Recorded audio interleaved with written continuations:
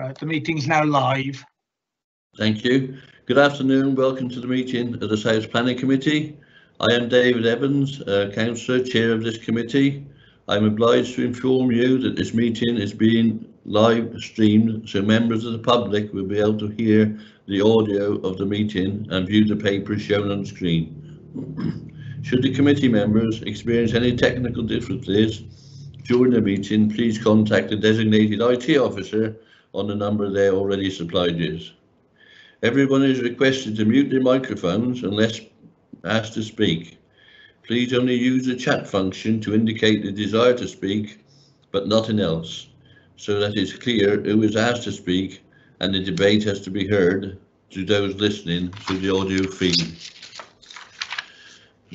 Members are asked to ensure that they present throughout the meeting, as you cannot vote on an item you have not heard all the debate.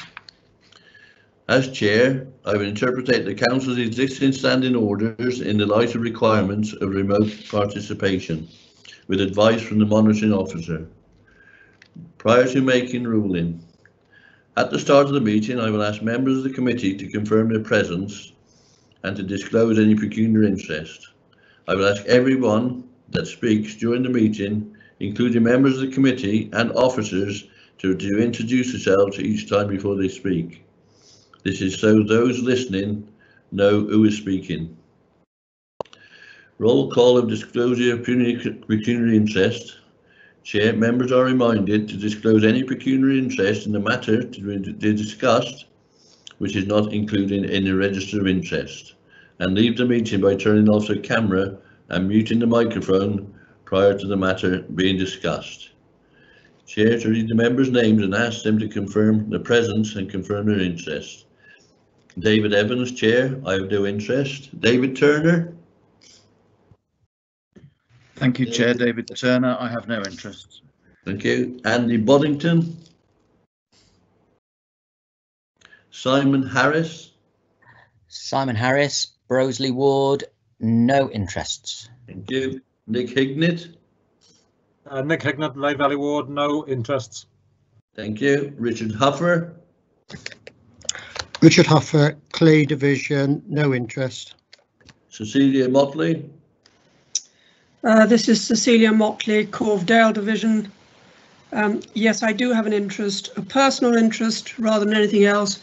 As I declared last time we discussed the Linney applications, this item number 5, I will declare a personal interest in this and will not take part in the debate or in any voting procedure. Also, just a standing declaration that I am the Vice Chair of the AONB and sit on its management and partnership boards. Thank you, Chairman. Thank you, Celia. Tony Parsons. Councillor Tony Parsons for Basin Hill, Colham and Sutton, and I have no pecuniary interests. Thank you. Mad Shinton. Mad Shinton, Clibberry Mortimer Division, I have no interests. Robert Tyndall. I represent Brown Key Division. I have no interest, but I'm also a member of the AONB. Thank you, Robert. Tina Woodward. Councillor Tina Woodward, Alvlin Claverley Division. I have no pecuniary interest, but I have an interest in item 18 on the local member, so I will speak and then mute and leave the meeting. Thank you. Thank you. Please can the officers now confirm their presence? Planning officers. Planning officers, please. Richard Fortune, Principal Planner. Tim Rogers, Area Planning Manager. Thank you. And Andrew Sherikowski, Consultant Planner. Thank you. Solicitor, please. Kim Brown, Solicitor. Okay. Planning officers, any other officers, please? Ward Committee Officer. Thank you. I shall now turn to the items on the agenda. Apologies for absence, please. We've received no apologies, Chair. Thank you. To confirm the minutes of the last South Planning Committee meeting held on the 22nd of September. I move the minutes as the previous Planning Committee meeting held on the 22nd as circulated within the agenda Pre-signed. Can I have a seconder for the minutes, Yes, please? I second. Thank you. I now accept these minutes as a true record unless anyone indicates differently. Public questions, please. No public questions, Chair. Thank you. We've done disclosure of pecuniary interest. Now we turn to substantive items. I will invite the planning officer to present them before dealing with public speaking, part of the meeting, and ask the comments from the members of the committee. Item 5, proposed residential land adjacent to Linney House, Linney, Ludlow. Thank you, Chair. Andrew Shurakowski, consultant planner. Chair, for those members who, and I think it's probably most of the committee that are here today, this is a further application for the land adjacent to Linney House in Ludlow. The committee will recall that we had a previous application for 8 dwellings at the July planning committee, where it was a report on an appeal in relation to that application. I should just say that that appeal remains undetermined, and as yet we've not had a decision on that application.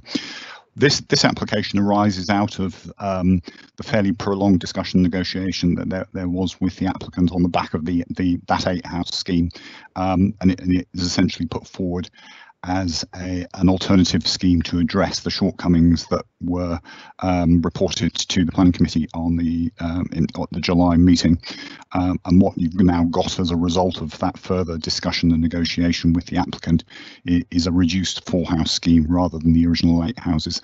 The scheme in many ways is substantially similar to the original 8-house scheme, except that it is now for 4 houses rather than for 8. You'll see there's a fairly lengthy report. I apologise for the length of the report, but as you'll be aware from the discussion at the July committee, the issues raised by this application, which to some degree follow from the rather prolonged history that there's been with it, are somewhat complicated. What I'll do, Chair, is I'll just run through the slides, and I'll keep my verbal report fairly brief because the written report is fairly comprehensive. There's one additional late representation, which I think has been circulated for members as well, which is from the agent for the applicant, which I believe members have actually had circulated to them. Running through the slides, and forgive me if some of these are a repeat of the slides you saw in July, but they're really just for a reminder. The first slide here shows the location. The location is at the Linney at the northern end of Ludlow.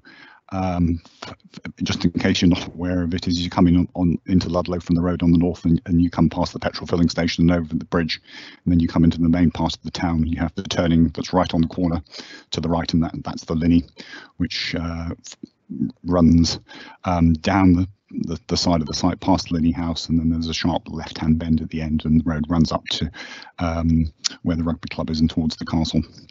So it's that orange area that's marked on the map in front of you there. And if we can have the next slide, please, Chair. This is the application site. It's substantially the same as it was for the 8-house scheme. It's slightly different insofar as, if you can see where the cursor is, there's an area that's sort of cut out in blue, which is why the cursor was just as I was speaking there. Yes, there, which was included in the original 8-house scheme, has now been taken out of the 4-house scheme, and the boundary to the north of that is very slightly different around the rear of Linney House, but otherwise the application site is broadly similar. If we can move on to the next slide. This is the layout plan for the site, and when we come on to the next slide, and I'll maybe just ask Tim to toggle between the two. This is the 4-house scheme as it's now presented. Tim, if I can ask you just move on to the next slide, and then we'll toggle back again. So that's the layout for the 8-house scheme that the committee considered back in July. So you can see in essence what there is on there is two rows pretty well of 8 houses that sort of sat side by side, and you've got these 4 houses. It appears there's those 3, but there's actually a 4th one there, which sits just to the north of the boundary wall that runs along the Linney. If we now toggle back to the previous slide, we can go back to that. That one there, you'll see how the layout is rather different in that those 4 houses that are located to the north of the wall have essentially been omitted. There's some amendment to the layout of the remaining 4 houses. The actual house designs is somewhat different. These are 4 slightly larger houses. They're 4 to 5 bedroom houses. And if we move forward back to the 8 house slide and then on, we'll come through to the detailed designs. So what you've got here is one single design that's replicated 4 times on the site.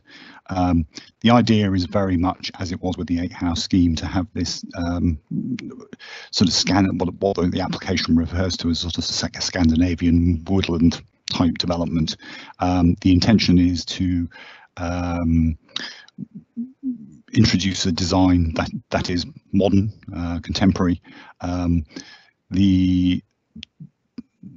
Each of the houses is essentially made up of 4 sections which have mainly asymmetrical roofs, as you can see on there. There's a fairly substantial glazed window, which you can see in the top left-hand corner there, which is the same on all 4 of the houses, which produces a very large vertical wall on one elevation. But in essence, you've got a single design that is repeated 4 times. So it's slightly different from the 8 house scheme, where there was a bit more variation in the design between the houses. If we can move on to the next slide, please. And then each house has with it a garage. This slide and the next just show the garage designs. Some of them are flat roof. The garage on the left is which I think is plot 1, is an asymmetrical roof design. The garage on the right is actually a double garage, which works both ways, as you can see there, which is flat roofed, and then the idea is it has a green roof. And then if we move on to the next slide as well, it just shows the 4th garage, which is on plot 4, which again is a flat roofed but green roof design. And then if we can move on to the next slide, please. Where apart from the reduction in the number of houses that's proposed here, the reason for the reduction in number was that the primary issue we had, and this came out particularly in the responses from the council's tree officer, the ecology officer, and the conservation officer on the original 8 house scheme, was that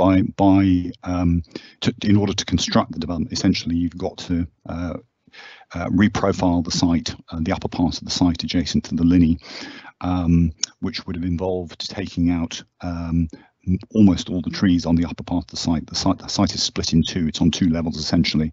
You've got a higher level adjacent to the Linney and then a lower level alongside the river. And on the site at the moment, there's a fairly steep bank which runs from more or less the left-hand end, just to the south of plot 1 there, up to plot 4. And that would have to be completely reprofiled to achieve the reprofiling. You've got to take the trees out, and that's essentially the substantive issue on this site.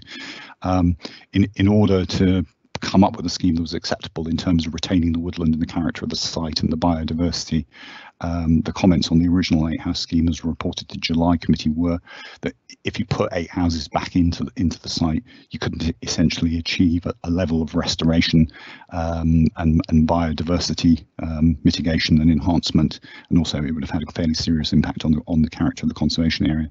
So what the applicant has attempted to do here is to come back and produce a reduced scheme. And what's particularly different here that you'll see compared with the 8 house layout is that you've got a much broader belt of essentially replanting woodland to the immediate north of the Linney between the houses and the road, which you wouldn't have been able to achieve with the 8 house scheme because that area would have been taken up with houses.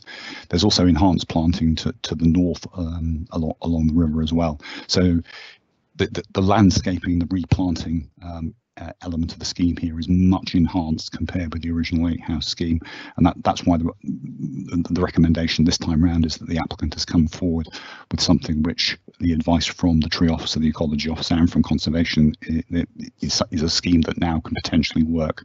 So it's a combination here of a reduced number of houses but a greatly enhanced landscaping scheme.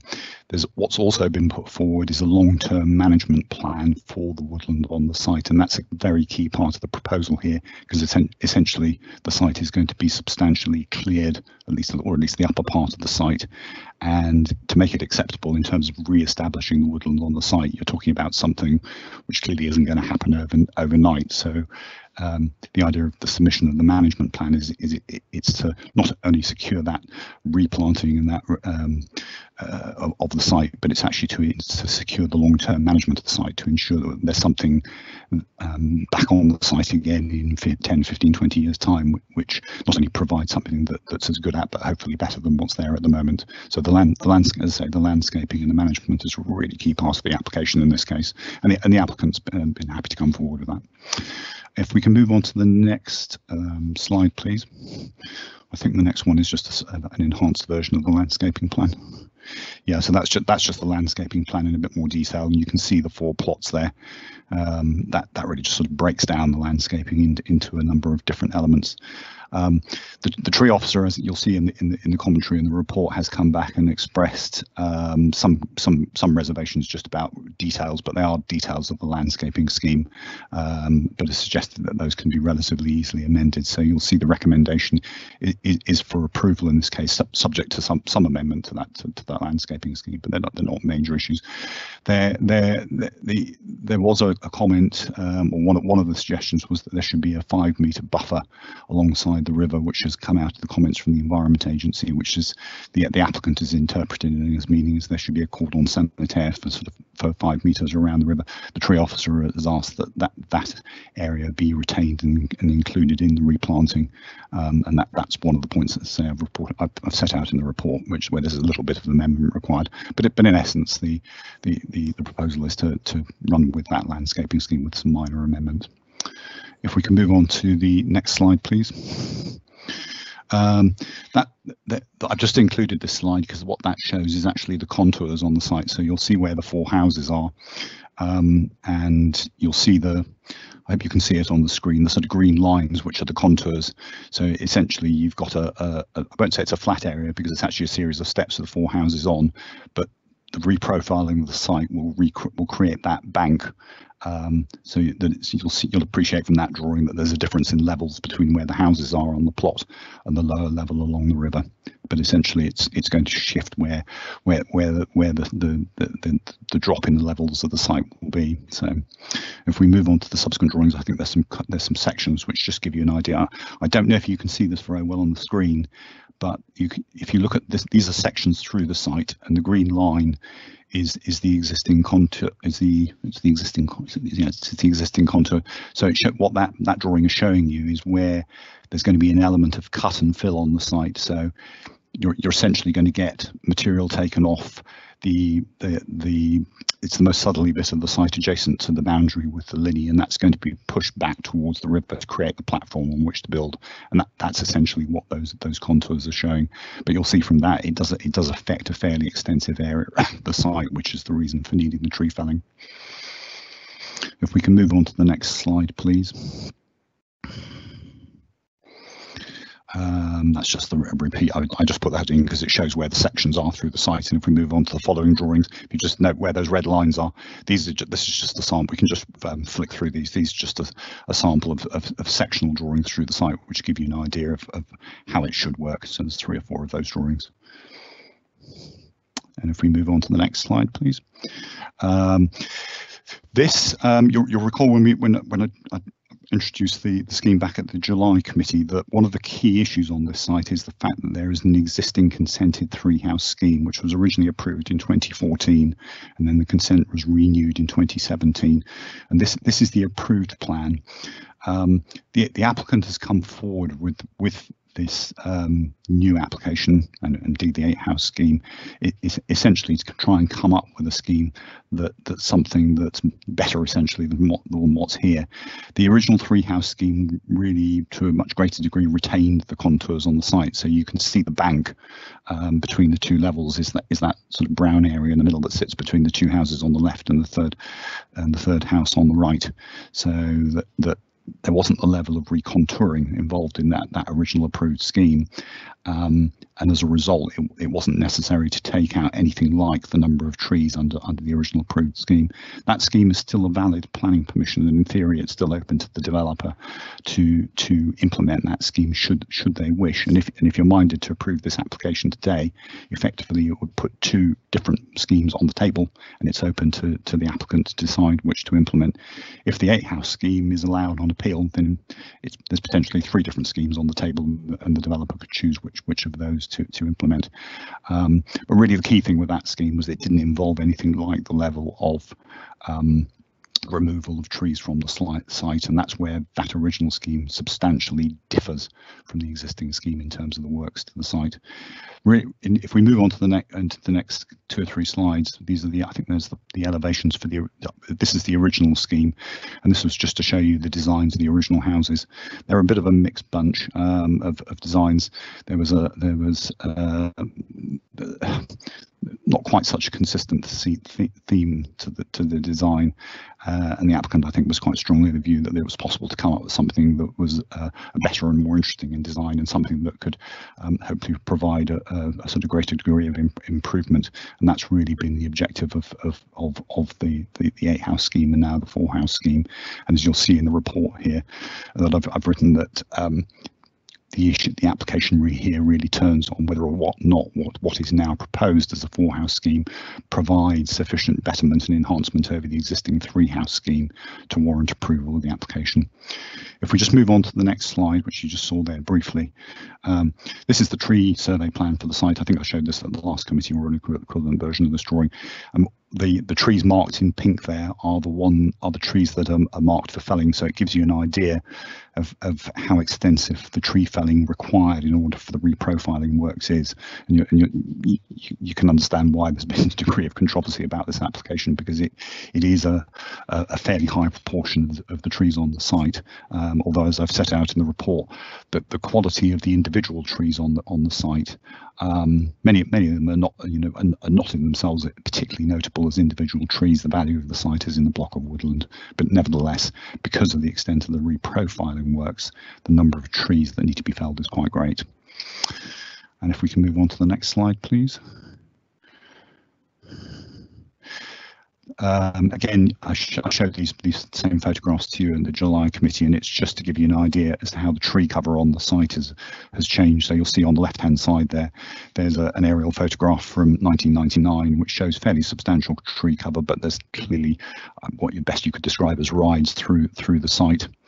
Then moving through to 2015, you can see how the trees have matured and the extent of the tree cover has increased.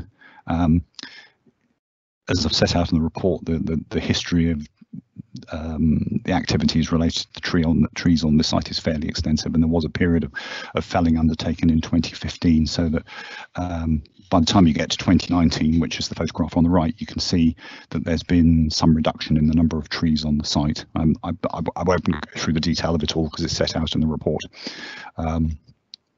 So you can just see over a period of 20 years how the level of tree cover has actually changed on the site. If we can move on to the next slide, please. I think we're on to the photographs here. So just to finish the slides, there's just a series of photographs here. Again, you'll have seen these at the July Planning Committee. The site is actually in that area of woodland. That's it. Yeah, that's sort of more or less there in the middle of the photograph, and it's just slightly above where the cursor is where, and really that photograph is there is just to give you a semblance of what, an idea of what the nature of the site is in the context of the whole of Ludlow. So it is a block of woodland that sits within the town. And if we can have the next slide, please. And there's just a series of views around the site. So this is the view from the western end of the site at the corner of the Linney. There's an existing gate there that will be blocked up, and then there'll be a new access created just on the very right hand edge of the photograph. So there are 2 new accesses to be created into the site. And if we can move on, please. That's the view from the other end of the Linney. The Linney, if you're not familiar with it, it's a very narrow road. It's only possible for one car at a time to go up and down Linney Lane. There is a pavement down the left-hand side as you're going down. It doesn't have a proper curb. There is a curbstone there, but essentially it's flat. So it's not possible for two cars to pass, except at the point where you get to the bend in the road, which is more or less, trying to see where it is on there. It's not very clear on there, but it's roughly where the cursor is. So part of the proposal here, as it was with the 8-house scheme, is to rebuild the wall on the right-hand side, which is underneath most of the ivy that you can see there, but to provide an additional provide a passing space halfway along the Linney. There's much more of a blind spot than that photograph shows, and it's an unfortunate point. It is the only point along the Linney where cars can pass, and at the moment, what tends to happen if two cars meet is that the car going down the Linney has to pull up onto the pavement in order to allow the car coming up to pass. So one of the elements of the betterment that's been offered by the applicant in this case is because the wall itself is in very poor condition. They're going to have to do substantial works to repair the wall. Is that they're going to take out a section of the wall on the bend and provide a passing place. So there's betterment there in terms of actually securing the future and the restoration of the wall as quite an important element in the conservation area, and it is in very poor condition, and it does bulge out because the soils on the main part of the site have actually been banked up against the wall, pushing the wall out. So if nothing happens on the site, sooner or later there's got to be work done to the wall. So as part of the scheme, the intention is to restore the wall, retain it as much as possible, and you'll see there are conditions recommended in the permission relating to agreeing a schedule of works and how that work will be undertaken to restore the wall. But as I say, as part of it, there will be a section of the centre of the wall will be taken out, and there will be a widening of the Linney Lane to provide a more formalised passing place to improve access along the Linney. That photograph also gives you an idea of just what the sense of woodland is as you go down the lane, but you'll see how narrow it is. This is further up. This is where the entrance to into the site is at the top end of the site behind Linney House. This access that you can see here on the right hand side will be retained. Again, you can see the wall there that runs all the way down the Linney, and you can see the trees that there are well, behind that within the site. And we can move on again, please. This is a shot from the north. Again, it's just to give you an overall idea of what the site is like as you view it from outside, and how it does present a block of woodland. And the next slide, please. This is further around to the north again. There's just two shots here because they're taken at two different times of year. So you'll see the shot at the top is the summertime shot, and the shot at the bottom is the wintertime shot. And you can see the castle there on the right hand side. But again, it's just to give you that sense of what the site is like. And the next slide, please. I think we're almost there. Yeah, I think this is the last slide, and that's the view from the castle looking down on the site. Again, it's really just to give the sense of woodland that there is within the site, the sense of woodland that the site presents within the boundary of Ludlow. I think that's the last slide.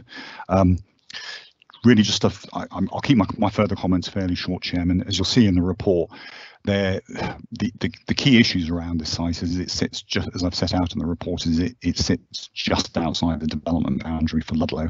So, as far as planning policy is concerned, it actually falls within the area defined as open countryside. The issue then is insofar as it does as to whether or not there's a case under SAMDEV policy MD3 for invoking MD3, which does allow for housing development outside the boundary, but normally only in circumstances where the housing guidelines set out in the SAMDEV is such that we're in a position where there's potentially shortage of provision.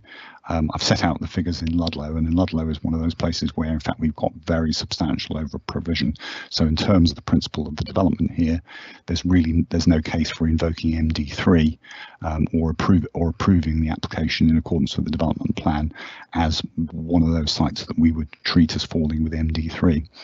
That being the case, really the substantive issue then is taking into account the fallback position that we've got in relation to the existing consent for 3 houses as to whether or not the scheme now proposed provides betterment over that scheme in terms of the quality of development and the benefits to be had.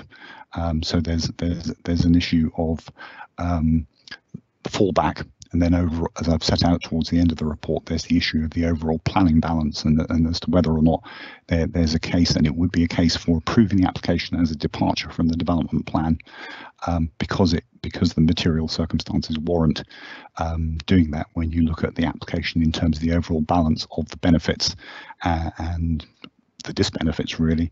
And in this case, the conclusion is that the advice is that, taking into account that there is a scheme here that would produce betterment in relation to the quality of the built development, the impact on the conservation area, but through the provision of the new and enhanced landscaping plan and the management, the affordable housing contribution, on balance, the recommendation is one here that this scheme is one where there is a case for granting approval.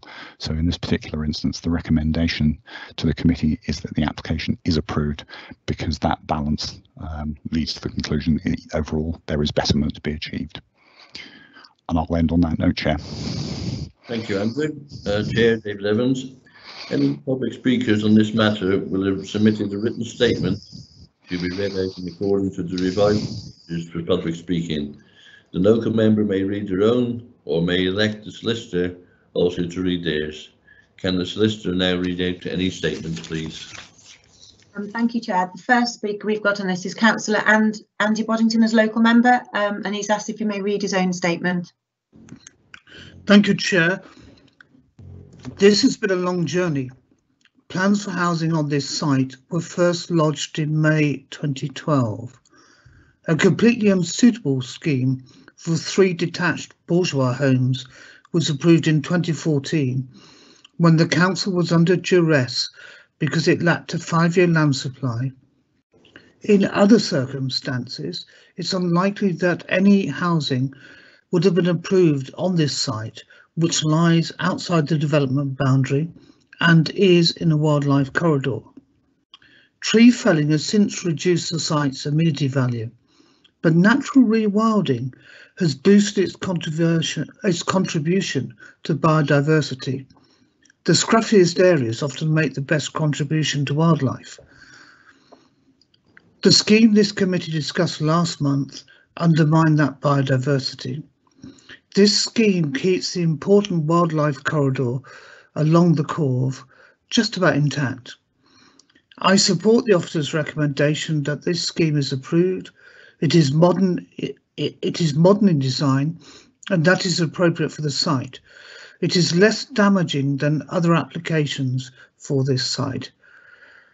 Members will have noted that there are more conditions than normal attached to the recommendation for approval. The conditions recognise the importance of this site to biodiversity in Ludlow. I would urge that these are accepted in full. Thank you. Thank you. Have any other speakers, please? No further speakers, Chair. Right. Does the planning officer wish to clarify any points or any responses? Not at this stage, Chair. Okay. Chair, to committee members for their comments, and indicate the chat function if you wish to speak. The solicitor will let me know who is next to speak, so I now open it to committee. Thank you, Chair. David Turner's indicated that he'd like to speak, please. Councillor Turner, please. Thank you, Chair. David Turner. I'd like to thank the planning officer for the detailed run through of the photographs, and also the extensive, as he said, recommendation. Having been through this in July, clearly committee members will be fairly well acquainted with what's being proposed. I've got no questions. I endorse what Andy Boddington has just said, and on that basis, I would like to propose that we accept the officer recommendation. Thank you. Anyone next, please? Next, Chair, Councillor Tyndall. Councillor Robert Tyndall, please. Can you hear me all right? Yes, thank you. Yes, I would like to second Councillor Turner's proposal that we accept the officer's recommendation. I don't suppose there's any way, if by doing so we can sort of cancel the permission granted to the 3-house scheme, please. Andrew, could you answer that? It is in theory possible to. Sorry, can you speak up just a little bit? Yeah, can you hear me? Okay. Yeah. Just. It is in theory possible to I'm trying to find the right word here. I suppose, you know, revoke. That's the word I'm looking for. To revoke a planning permission. It's not legally a terribly easy thing to do. I think from memory it does involve the permission of the Secretary of State. So yes, in theory, the answer to your question is in theory we can, but it's actually quite a hard thing to do. We wouldn't recommend it in a case like this because it usually arises either where there's something fundamentally gone wrong in the planning process, or where you've got two developments where it may be possible to implement both simultaneously. And in this particular case, because we could in theory end up with 3 planning permissions on the table. Well, for that's what worries me. But you can only ever implement one of them. So you know the other way that you can get around it is if the developer is willing to enter into a Section 106 agreement where you don't actually revoke the permission, but they simply legally undertake not to implement a permission that's there. So that's a slightly different way around it, and it's a slightly simpler way. Well, Chairman, do you think we ought to perhaps recommend that as a condition? Let's take your advice on that from Kim. Thank you, Chair. I'm not sure that we could actually put it in as a condition unless Andrew thinks otherwise. No, Section 106. Sorry, a Section 106 agreement. I didn't mean to say condition. Well, I did mean, but I didn't mean it. Chair, can I come back in on that? Yeah, I mean, essentially, it's for the developer to come forward and say yes, if necessary, we would agree to an additional clause in the Section 106 agreement. It doesn't in itself revoke the planning permission. It's just an undertaking that the existing permission would not be implemented. We are in a position where technically the existing consent has been implemented insofar as they've started work on the site, but the intention as far as the work that's been undertaken was purely to implement the permission so that it was commenced before time expired.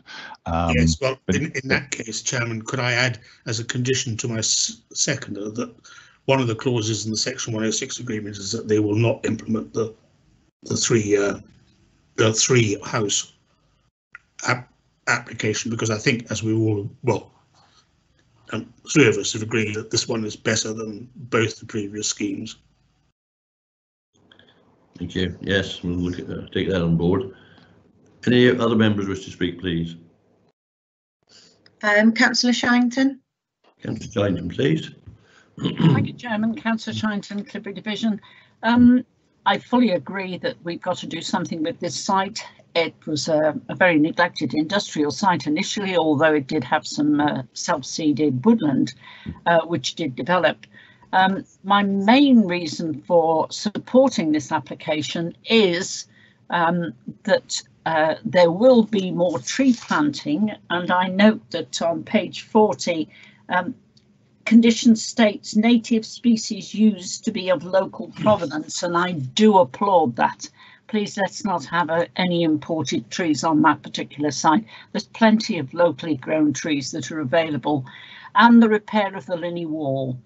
What I would like to know is who is going to be responsible for the future care, maintenance, management plan of that site once these houses are built? Could you answer that, please, Andrew? Yep, so if I can come back on that, Chair. Yeah, part of the applicant's proposal as part of the management plan is that once the houses are built and occupied, the intention is to set up a management company which will be controlled by the residents of the site. And they will be bound by the management plan. So it becomes the responsibility of the potential future buyers and occupiers of the site that they will manage the site, and the onus in terms of implementation of that management plan through the conditions of the planning permission will fall on the management company. So I'm assuming the developer does it because they don't want to have any long-term liability, although that's not in itself a matter for us. But no, there is express provision to deal with that very question, because it's a very important question as to how you actually secure the future management, and that is included in the management plan. Thank you. I'd certainly like to be sure that that is implemented, because I've seen it elsewhere, and to be quite honest, it falls into disarray, should we say, a year or two down the line. Thank you, Chair. Chair, can I just come back further on that? One of the things that's in the management plan, and you'll see it in the conditions too, and this came from the applicant, is they've actually suggested having regular review, including involving the council in that. So what I've written into the conditions is that there's an annual review for the first 5 years, and then it's every 5 years thereafter, so that we there's an element of control is retained through the permission in terms of ensuring that the management plan is actually delivered as it's been offered. Thank you. Next speaker, please. Okay, Joe, we've had indication from Councillor Huffer. You'd like to speak, please? Councillor Richard Huffer, please. Thank you, Chair. I'd just like to add my support to this scheme. It is a contemporary scheme. It may not be to everybody's liking. What I would like to add, anybody that's been through Ludlow over recent weeks and seen the mayhem that the closure on King Street has created, and the additional pressures that it has put on the Linney, I'm glad to see that this proposal will add significant highway benefits. Traffic movements on that stretch of the road has concerned me for a long period of time. So on that, if Councillor Tyndall's recommendation to second this is conditional, I would be happy to second this with no conditions, because this is a significant improvement on what's already been granted.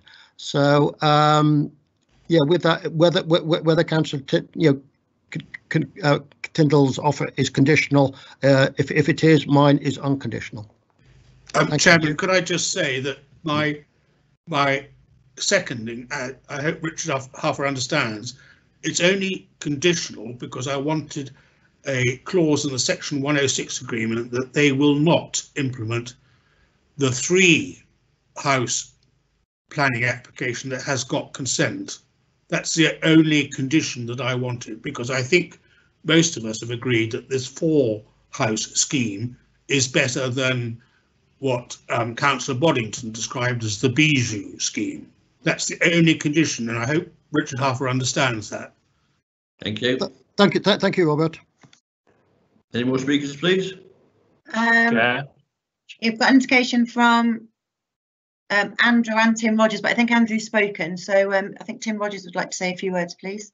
Thank you. Yeah, I might be saying what Andrew was about to say, and forgive me if Andrew might want to speak again. If not, just with regard to the conditioning and or reference to the Section 106 agreement, my understanding is that the application doesn't require a Section 106 agreement currently. So the requirement to confirm that they wouldn't implement the 3-house scheme would mean the requirement for a 106 in its own right. And in order to justify that, it would have to be reasonable. And I'm not sure that it would.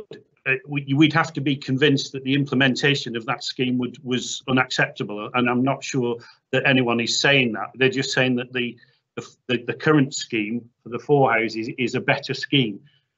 So I think and if you were to try to impose the 106, that could potentially be challenged by the applicant, who it could appeal against non-determination on the basis that we're trying to impose a 106 that's unreasonable.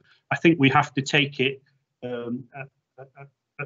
kind of as a real likelihood that the scheme that will be implemented is the one that's most financially rewarding to the applicant, and that's going to be the current scheme that's before you. Thank you. Any other speakers, please? Chair, can I just come back as well? Yeah. The recommendation here does include a Section 106 agreement, but and it's been offered as a unilateral undertaking by the applicant, but it's purely for the purposes of the affordable housing contribution, and there's no other purpose in it. In theory, it's open to the applicant to offer, not to build the scheme, the existing three house scheme, but for the reasons Tim said, it would probably be difficult to require it. So I would have to agree with what Tim has actually said there, but there would be a requirement for a Section 106, or in this case, a unilateral undertaking has been offered by the applicant. Just one other point, Chair, I should have said at the very outset, you'll see in the recommendation here that if the committee is minded to approve the application today, that because it would be a departure from the development plan, we've had to place a further ad in the press for the application as a departure from the development plan. It was just down to the way the timings of the adverts worked, but the period for responding to that advert doesn't run out until the 3rd of November. Hence the recommendation today is that approval is delegated to the head of planning services at the end of that period. Okay, thank you. Any other speakers? Councillor Turner. Councillor Turner. Thank you, Chair. David Turner. The proposal I make stands, and I, with the greatest respect to Councillor Tindall, and having listened to the advice from officers, it's as my recommendation. My proposal is as per the recommendation without any addition. I have just typed that I would now second it without amendment. I'm totally overwhelmed. Thank you. Right, no other speakers? Right, if there are no other speakers, please can I have a proposer and a seconder? I believe it's been proposed by David Turner, seconded by Robert Tindall. Solicitor to confirm and present the vote of the name committee of the people who are allowed to vote in favour or against. Thank you, Chair. Can I just confirm that only those members that were present for the whole item can vote? And if I just read out each member's name in turn, and if they could please indicate whether they're for or against the proposal to accept the planning officer's recommendation. Councillor Evans. For. Councillor Turner. He's on mute. Councillor Turner, can you unmute, please? I certainly can. For. For, thank you. Councillor Harris.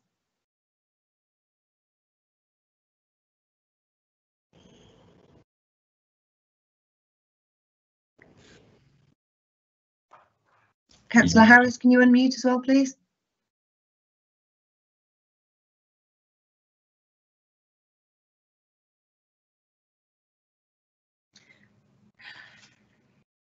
Doesn't appear that Councillor Harris is with us at the moment. Councillor Hignett. For. Councillor Huffer. For. Councillor Parsons. For. Councillor Shanton. For. Councillor Tindall. For. And Councillor Woodward. For. If I can just check again if Councillor Harris is with us, please. I'm here, sorry. Hi, have you been part of the whole debate? I have. Yeah. Okay, then so if I could just indicate, if you could just indicate, please, whether you want to vote for or against the recommendation proposed. I'm against the recommendation. Against? Yeah. Okay, thank you. So we have 8 votes for and 1 vote against, Chair. Thank you, David Evans, Chair. I now confirm the vote of that application, and the vote is carried that you seek approval and is delegated to officers. Thank you very much. We now move on to the next application, which is Orchard Cottage 5, Crackley Bank, Sheriff Hales. Andrew, please. Thank you, Chair. It's me again. Right, Chair, this is a bit like the previous application, but in some respects this follows on from an earlier application. This is an application for the change of use of private kennels to boarding kennels at Orchard Cottage 5, Crackley Bank. It's a site that has a little bit of history as is set out in the report. It's a somewhat unusual site in that it's a house that's set. In fact, should we move on to the slides, because it's probably easier to show you this. It's a house that's set right on the corner of the junction of the B4379 and the A5 to the north of Shifnal. The property itself was originally a domestic dwelling house, and the applicant bred dogs, for his own purposes, and then subsequently decided to develop the site as a kennels, as is set out in the report. The actual application, as you'll see on the slide in front of you now, relates to 2 lots of kennels that were built on the site, I believe both under permitted development rights, which are shown in red. So you've got a series of 5 kennels at the top end of the site there, which is set out in the report. If the application was approved, would include 5 kennels. I think there's a whelping section of it as well, plus the grooming parlour, and then there's 4 additional kennels in the other part, which is to the south end of the site there. If we just run through the slides, actually, I'll just to give you a flavour of what the site is like. If we can just move on to the next slide, please.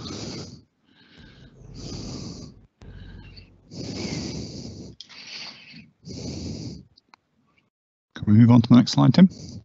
Yeah, I think the rest of the slides are just photographs here. So this is actually the view of the junction. Say that the site is on the left-hand side of this photograph here. I don't know how familiar members are with this particular location, but it is a junction across the A5 that then leads up to Sheriff Hales to the north. It's a fairly fast, straight bit of the A5. You'll see on this photograph that there are traffic lights at the junction now. Those are relatively recently installed, and they weren't there at the time of the previous application, as is set out in the report on page 56. We had a previous application a couple of years ago, which was determined at the end of last year, which was essentially for the kennels, but at that time the proposal was that the clients, customers of the kennels could come and deliver and pick up their own dogs that were boarding at the kennels. The difference between that application and this one is now that because the original application was refused essentially on highway grounds because the access is so close to the junction, and there were concerns about whether or not the site could operate safely because of the proximity to the junction, this application has now been amended so that the operator of the kennels would only operate a collection system whereby he went and picked up and returned people's dogs rather than them coming to the kennels in an attempt to overcome the original reasons for refusal. But you'll see from this photograph here how close. I don't know if it's possible to show you, but yes, just where the cursor is, there's an entrance in there, so that gives you an idea of how close to the junction the actual entrance into the kennels is. I think if we just go through the other slides, it'll just show you the other views around the site. Yeah, so that's the access in. You'll see there is a small area which is just off the road where you can just about get a very small car in. I think it's about 3.5 meters in length. With the original application, I think that particularly the concern was that although there is a gate which you can't see on that photograph there, which is electrically controlled, and there is a yard inside in which people who are visiting the kennels could actually drive into and turn around, although it's very confined. It is possible to do it. The difficulty on this junction is that there's no guarantee that people would actually do that, and you can't force them to do that. And there was a particular concern that people may instead choose simply to stop off at that point of access with their car partly on the road and partly on the driveway. You'll also see further up the road there on the left-hand side. Yes, there's actually an informal lay-by. Now, we can't say for definite that's been used, but I've certainly seen vehicles parked there. So the key issue with the original application was the proximity of this access in relation to the junction. And if we just carry on forward through the slides, I think the next slide shows the gate. If we can have the next slide, Tim. Yeah, that gives you a better idea of the distance between the edge of the road and the gate. and those gates are electronically controlled, so they can be opened and shut remotely. There is a very small yard in behind that gate, and it is possible to turn a car around in there, albeit that it is very tight. Then if we have the next photograph, which shows the view looking back towards the junction, again, that just shows you how close to the junction the site actually is here. And then I think there's another couple of photographs. Again, what you'll see in the report, the one interesting point that's been raised here is the traffic lights are, I think they've only been installed in the last 12 months or so. And I think one of the objectors has raised the interesting point that with the installation of the traffic lights, what you get now is the bunching up of traffic with the traffic lights, and particularly if there's traffic coming from the Sheriff Hales direction across the junction, and if someone were to pull in either into the access into the kennels or even partly into the informal lay-by here, and any vehicle is parked on the edge of the road, that if you've got traffic queuing to go from this direction to go across the junction, then you may find that vehicles can't get past, and I just point that out because that's one of the issues that's been raised here. It is potentially more of an acute issue with the traffic lights because you've got a higher likelihood of standing traffic at that junction because of the phasing of the lights. I think there's another one or two more photographs. If we just go through those, Tim, please. That just shows you the house that's there. It's a somewhat unusual site because though it's very small, it's got a lot of buildings on it with sheds, and there's a garage as well as the kennels there. And I think there's one more photograph, which is just the view back across the A5. So as you'll see in the report, the reasons for refusal on the original application were because of this inability of the applicant to actually control visiting members of the public to the kennels. The whole point of this application is to overcome that by saying, well, we won't. The owner of the kennels will do a collection and delivery system, so there aren't visiting members of the public. So the recommendation that's actually been made here in the report is to essentially allow the applicant to have a trial period to see if this can work safely. You'll see that there are still objections to this, including from the parish council, and I believe the local members have made a comment too, which still essentially raise the same concerns about whether or not the kennels can operate safely, because the concern with the previous application was that it was not within the control of the applicant to manage visitors to the site, and even if there's a collection and delivery system, whether or not it may still not raise the same issues. The recommendation, as I say, is essentially to grant a planning permission for a 12-month trial period and to see if it can operate acceptably, and whether what the applicant has now proposed is an acceptable solution. So that's the recommendation, Chair. Thank you. David Evans, Chair. Have we any public speakers on this, Solicitor, please?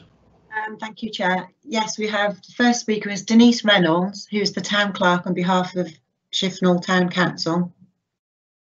You read that one out, please. Okay, thank you. Shifnal Town Council wish to reiterate its strong objections to this retrospective application on highway grounds. The only change to the previous refusal is the proposal for the applicant to collect and deliver dogs. It is noted that Highways have requested more information on how the collection system would work in practice, how many staff are on site and how the system is to be enforced, and have raised concerns on these points. None of this information appears to have been submitted, and Highways have not said that they approved the proposal even on a temporary basis. The committee are urged not to grant permission until the additional information requested by Highways is obtained, the public consulted, and a recommendation given by Highways. In particular, are any staff employed on the site, and how will the system be enforced by Shropshire Council? How will they be able to differentiate between visitors to the household as opposed to the commercial visitors? How many extra vehicle trips on a dangerous section of road will be made into and out of the site in connection with the business, even if by the applicant? This will still be a significant increase on a normal household activity. Next, Chair, we've got Councillor Kevin Turley, local member, who would like to read his own statement, please. Thank you, Kevin. Thank you, Chair. Councillors, good afternoon. I just wanted to sort of read the following statement for refusal. As Sheriff Hales Parish Council and Shifnal Town Council themselves again have reiterated concerns. My statement reads, there seems to be no change in the following application in the same area as refused before. Residents from the area have brought, as this is retrospective, brought forward complaints of dogs barking from the area. Whilst I can't sort of say it's this area, the concerns have been brought forward. My main concern would be the junction and its safety issues have been recorded on many occasions, hence the traffic lights have come forward and been put in over the last 12 months, as has been said, due to the other issues. Since this, I have twice myself seen issues with vehicles parked for this property. I'd like to sort of take that back a little. Whilst you've seen on the photographs today, there's a lay-by just by the cottage. I can't guarantee this is there. This is was my personal opinion. It's for that position, but as has been sort of said in the report, it has caused problems with the backing up of traffic towards Shifnal and up the road. Sorry, I lost my train of thought. Waiting for the lights. It forms a pinch point. I've had a stop closely up the hill towards Shifnal, and it's a concern as vehicles come down the hill that somebody can run into the back of you. At a time where a HGV may need to exit the traffic lights, as I've said, there may be a pinch point created, and as has been said by officers, between vehicles either parked in the lay-by or sort of sticking out into the road, and the vehicles waiting at the traffic lights. Thank you, councillors. Thank you, Chair. Thank you. Are there any other speakers, please? Thank you, Chair. Yes, we've got the agent, Tony Higgins, for Enviro Consult Limited, who says, contrary to the committee report and the Town Council and Ward Councillor comments, and then in bold, this is not a retrospective application. In 2017, the applicant was made aware of the need for planning permission for a change of use. Since this time, the business activities have ceased, and only the applicant's own dogs occupy the kennels. Thus, any parked cars on the verge are not associated with the application site. They belong to walkers. In 2015, Shropshire Council granted a dog boarding kennels consent. Due to an oversight, planning consent for a change of use was not obtained. The kennels operated successfully for 2 years without any complaints to Shropshire Council in respect of barking dogs, and there were no road accidents attributed to the kennels. Comments regarding barking have only been made since residents have been informed about the planning application. Hence, it is not unreasonable to conclude that barking is not an issue, as confirmed by regulatory services. Members are respectfully reminded that the previous application was not refused on matters relating to barking dogs.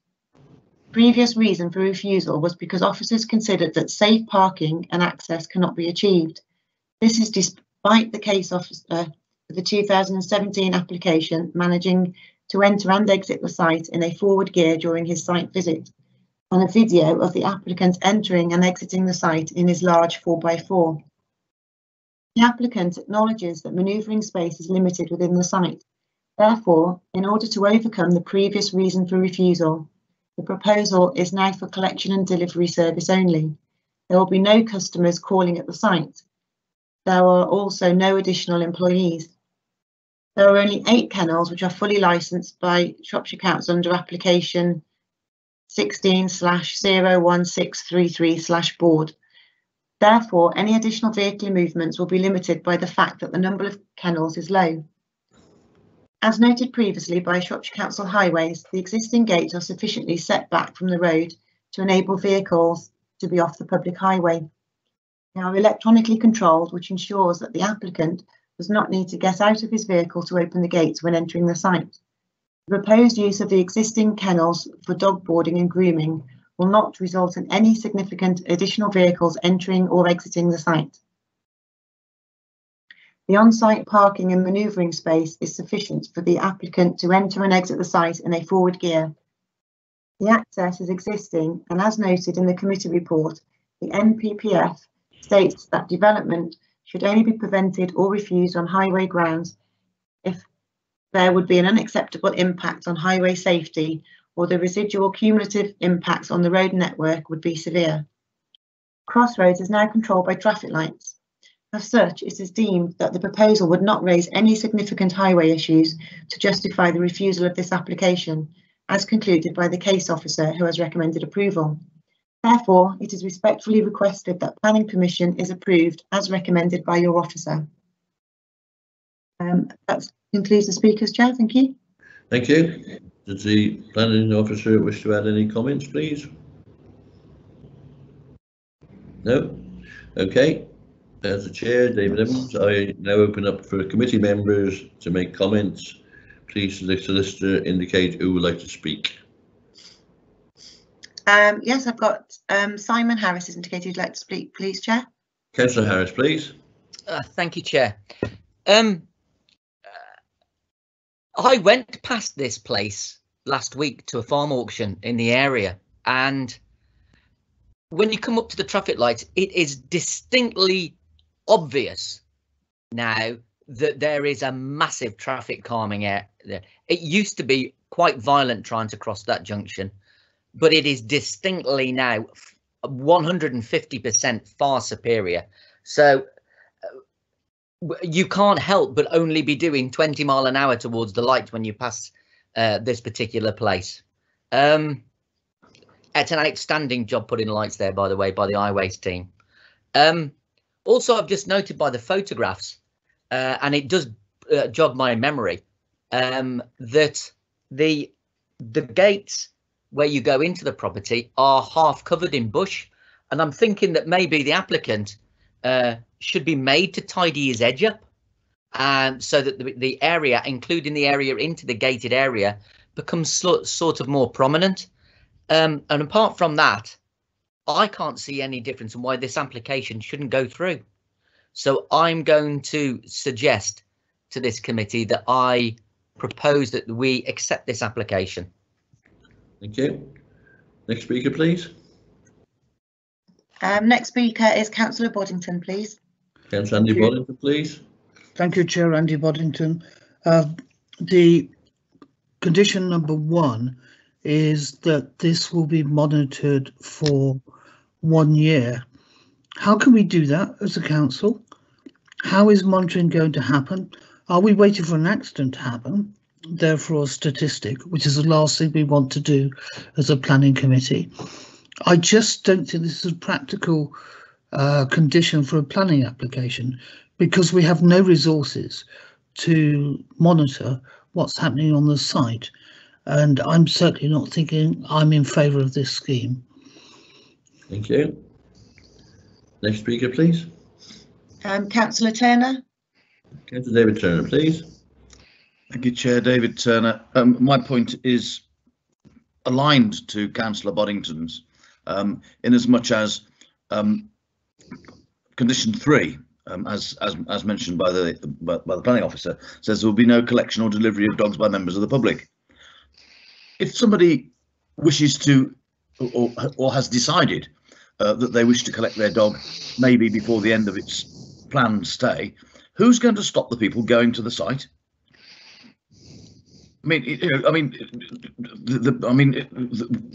it just strikes me being unenforceable to prevent people going to have a look. And as a dog owner, and this isn't a planning issue, most people who are putting their dog into kennels would want to see the accommodation that's going to be provided. That's a different matter and probably could be settled with photographs or a website or something like that. But I don't see how we can prevent people going there. Having seen the photographs and heard about the traffic lights, Councillor Harris, I'm sure is right, in as much as the traffic is slow moving, and in this instance it's probably just as much of a problem as fast moving traffic, because slow moving traffic will, as the planning officer said, mean that if there is any vehicular movement with only effectively one lane running, it's going to be more difficult to access and gain egress from the site. I'm not at all happy with this. Thank you. Next speaker, please. Thank you, Chair. Councillor Motley. Thank you very much. Yeah, following on from what Councillor Turner has just said, I quite agree with him that I would not be putting any of my dogs, not that anybody would have any of my dogs probably, into a boarding kennel without having a very good look at it first. So I just can't see how you can stifle all visitors to the site in any way, shape or form. Also, I noticed that dog grooming is offered. I don't know whether that is all done by the applicant or whether they have people coming in to do that. But again, and the third thing that really worries me about this application is that clearly the entrance onto the site is extremely narrow and shallow. If you had two cars arriving at the same time, I think would be a huge problem. And it also seems to me that from the point of view of a business model, undertaking to collect and deliver all the dogs for boarding, grooming or whatever else is not actually going to help your profit margins in the very least. I'm afraid that I don't think one can get round the highways issues on this application at all, and I'm afraid I'm not going to be supporting it. Thank you. Next speaker, please. Thank you, Chair. Councillor Parsons has indicated he'd like to speak, please. Councillor Tony Parsons, please. Councillor Tony Parsons.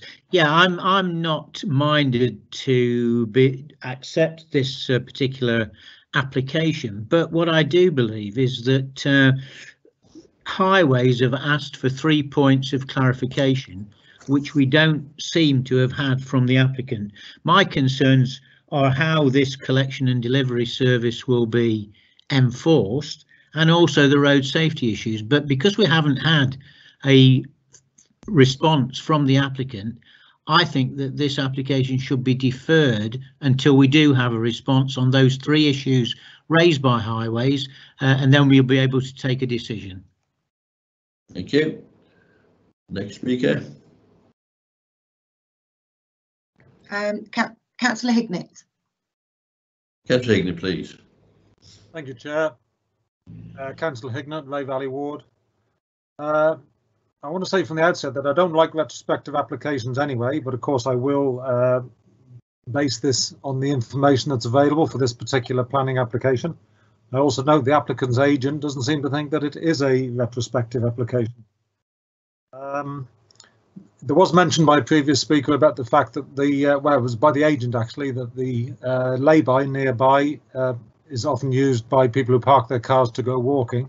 I don't see any reason, if this application was passed, why these walkers would not continue to use that lay-by, so therefore that takes away any possibility of what I assume will be some visitors to the kennels.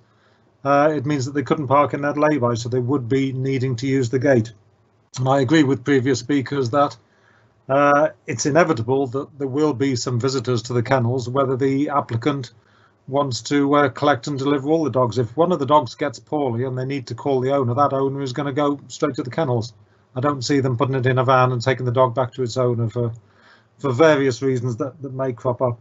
I also think that the kennels like to be inspected not just by customers, but there may be council officials that need to go and visit, maybe the kennel club, and so there are bound to be visitors to this. You can't say that there will not be an increase in traffic. And I also, as has been mentioned before, am very concerned about how close it is. I can only judge it from the pictures that we've seen, because I've not visited the area myself. I think it would have been very beneficial to do that, but of course we can't at the moment. But I am concerned about this application for the reasons I've stated. Thank you, Chair. Thank you. No other indications at the moment, speakers, Chair. Right, okay. Is there any office comments the planning officer wishes to make? Yes, Chair, I'll just pick up on some of those points that have been made. As far as Councillor Boddington's point about monitoring is concerned, obviously we can't have constant monitoring going on. It's like an awful lot of sites. There can be occasional monitoring. If there are issues that have been reported, we are to a degree reliant upon reports or complaints that are made, and then as with both sites, the reality is we would probably then go and undertake a monitoring exercise ourselves if necessary. But it is the case we couldn't constantly monitor. I think Councillor Turner made the same point. I think Councillor Motley just raised the issue about additional employees, and I think that's one of the questions that's been raised in the comments from the Highway Authority. I think, as I understand it, the intention is the kennels would employ one person, but it's unclear whether or not that's actually the applicant themselves or it would be an additional person on the site. If it's an additional person on the site, then obviously that introduces an element of additional traffic and car parking within the kennels. And then I think Councillor Parsons has just raised the issues of the Highways Authority comments and whether or not those have been responded to. To my knowledge, they haven't been, but I think that's part of the reason why the recommendation has been phrased in the way that it has. I think that's probably all I can respond on at the moment, Chair. Thank you. Thank you. David Evans, Chair. Have we, since we got no more speakers, have we got a proposal? Sorry, Chair. Councillor Boddington has just asked to speak, please. Councillor Boddington. Thank you, Chair. I wish to propose refusal on highways grounds. Just straightforward. I mean, we had that discussion. It isn't suitable from highways terms, and I propose refusal. Well, thank you. Have you got a second for your proposal? Councillor Turner would like to speak, please, Chair. Councillor Turner. Yes, thank you, Chair. David Turner. I'm seconding Andy Boddington's proposal. Thank you. Chair. Sorry, yeah. It's Tim Rogers, Area Planning Manager. I just like to just clarify, because I understand what Councillor Boddington's saying and what his proposition is, saying refusal on highway grounds. I don't think we've got the information before us to decide that there is a significant traffic hazard, which is what's required by the NPPF. What you could refuse on is clearly the applicant has had the opportunity to respond to the questions raised by highways. So you could refuse on the basis that you have insufficient information to make an informed judgment about the potential highway impacts. Okay, thank you. Is that all right, Chair, I accept that. Thank you. Councillor Turner, you accept that? You're muted, Councillor Turner. Thank you, Chair. I'm struggling to find the mute button. Yes, I'm happy with that. Yeah. Thank you.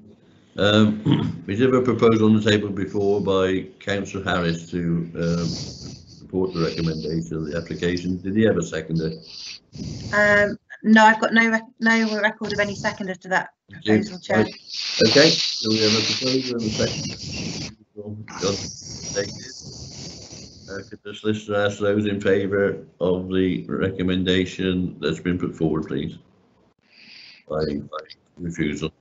Thank you, Chair. So we've got a proposal to refuse the application based on insufficient information to assess the potential highway impacts as suggested by Tim.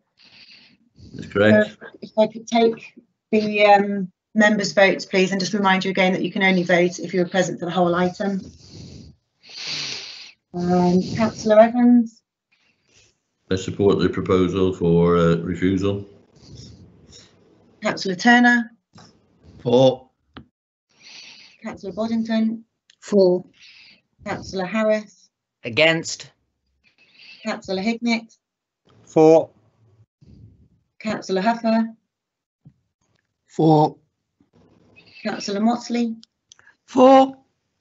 Councillor Parsons. For. Councillor Shinton. For. Councillor Tyndall. Abstain. I wasn't present for the whole period of time, but not for the reasons that you might think. Okay, thank you. And Councillor Woodward, please.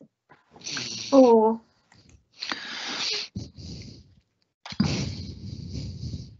So we have, 9 members have voted for the refusal, 1 member against and 1 abstained. Thank you. So that is carried for a refusal. Thank you. Thank you, Chair. We go on to item number 7, which is the formal council offices at Westgate Bridge North. Tim. Thanks, Chair. It's Richard Fortune here, Principal Planner on this one. Yeah, just as a starter, just to advise members that the amendment to recommendation At the present time, Shropshire Council does remain owner of the site, and there is a legal issue whereby we could not enter into a Section 106 agreement with ourselves. So if you bear with me, I'll read. We've got a sort of a very long amendment to recommendation to cover the theoretical scenario that should members resolve the grant permission, that Shropshire Council would still be in ownership at the time that the planning permission would then be issued.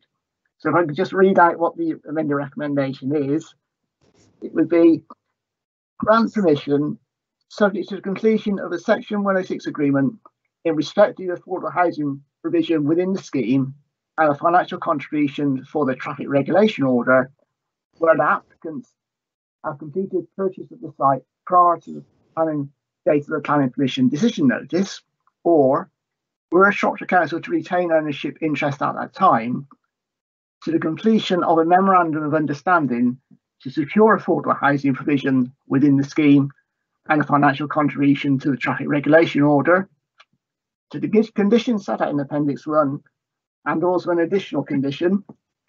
That condition would read, apologies for the wordiness of it, but it has to cover this legal situation. No development shall be commenced by any freehold owner of the site, save for Shropshire Council, acting by themselves or through their nominees, until an agreement under Section 106 of the Town and Country Planning Act 1990 has been completed to secure affordable housing in accordance with the Council's adopted Target Affordability of Housing Planning Statement document, or any subsequent replacement of that 2012 document, and the financial contribution to the traffic regulation order. Reason for that condition being to secure then affordable housing within development and in the interests of highway safety. The situation is that the reference to the memorandum of understanding would mean that it would ensure that in the theoretical situation of Shropshire Council doing the development, we would still be securing affordable housing on the site and dealing with the traffic regulation order. So as I say, that situation arises because at this present time, the Staffordshire Housing Association are not currently the owners of the site. This is a site which members may obviously recall as the former Bridgnorth District Council offices. In January 2015, we had an outline application considered at committee where it would resolve the grant planning permission for residential redevelopment of the site. I think the best thing now is to just work through the slides to show the scheme that's before us now for consideration. The slide before you now shows the existing site context. We can see the sort of H plan of the existing council office building in the middle of the site there. To the south of that is a garage office building, and to the north, just outlined, is also a similar one. It also gives an indication of existing tree cover around the perimeter of the site primarily. To the northwest is the police station building, which is the larger building we can see in that illustration. And then to the southwest, residential development that backs onto the site. And then to the southeast, we can see the housing that's on the opposite side of Ludlow Road, facing onto the site. To the north again is housing that backs onto what's called the Hermit Tasley Bank, which is the road that runs along the northern side of the site. So we have that, and then at the extreme eastern point of the site at the road junction, on the right there is a smaller building, which we can see in white there, which is currently 2 flats. Historically, that had been a small shop premises. Next slide, please. This again gives you some photographs showing the existing building on the site. Give you views around that and its current boarded up condition. Next slide, please.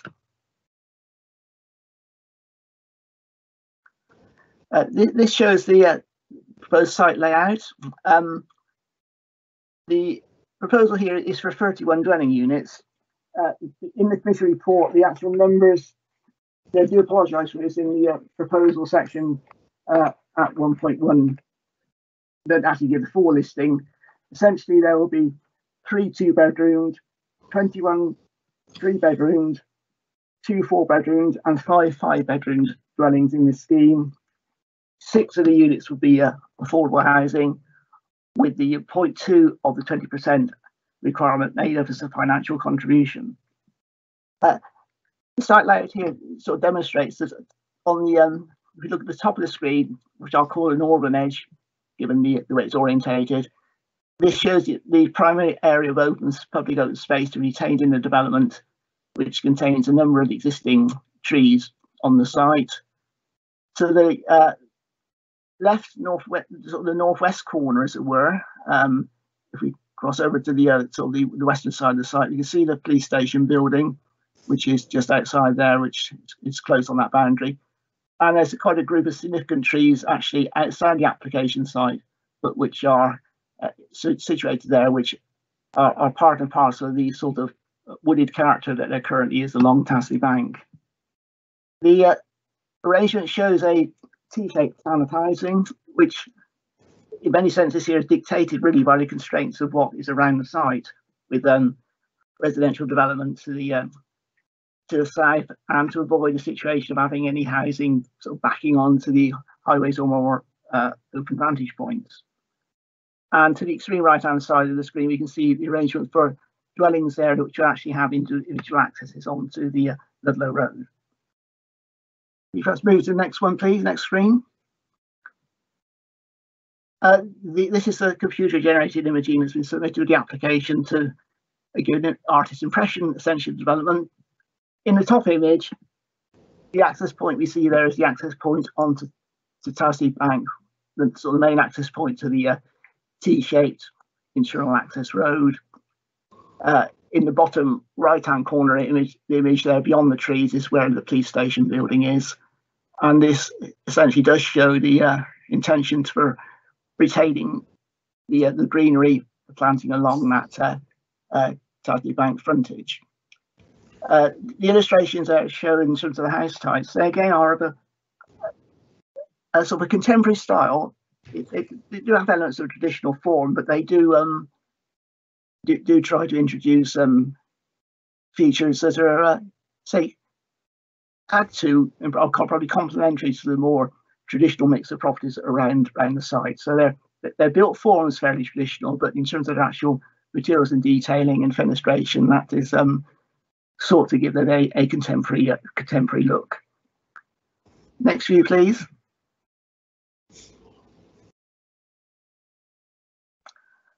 This situation shows the trees to be removed, which are those marked in the pinky red, and green being those to be retained.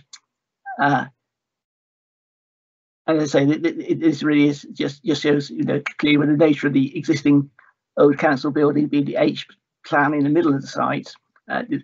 These trees currently are also ones that are sort of on the perimeter of the site and or close to the car parking, but that shows the extent of the intended removal. Next slide, please.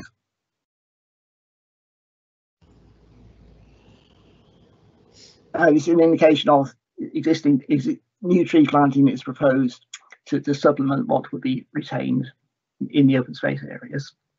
If you just move to the next slide, please.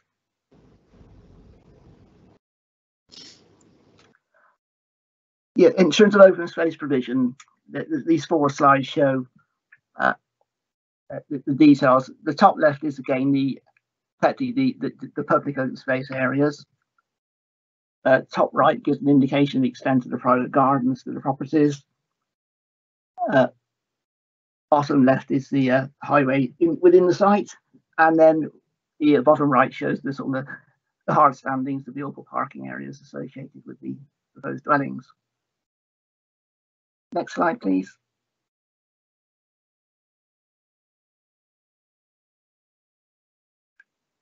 Again, it's combining sort of the indications of landscaping, sort of layering together those images from the earlier slides to show the open space in the light green, the darker green for the private garden areas, and then the brown showing the roadways in the hard standings.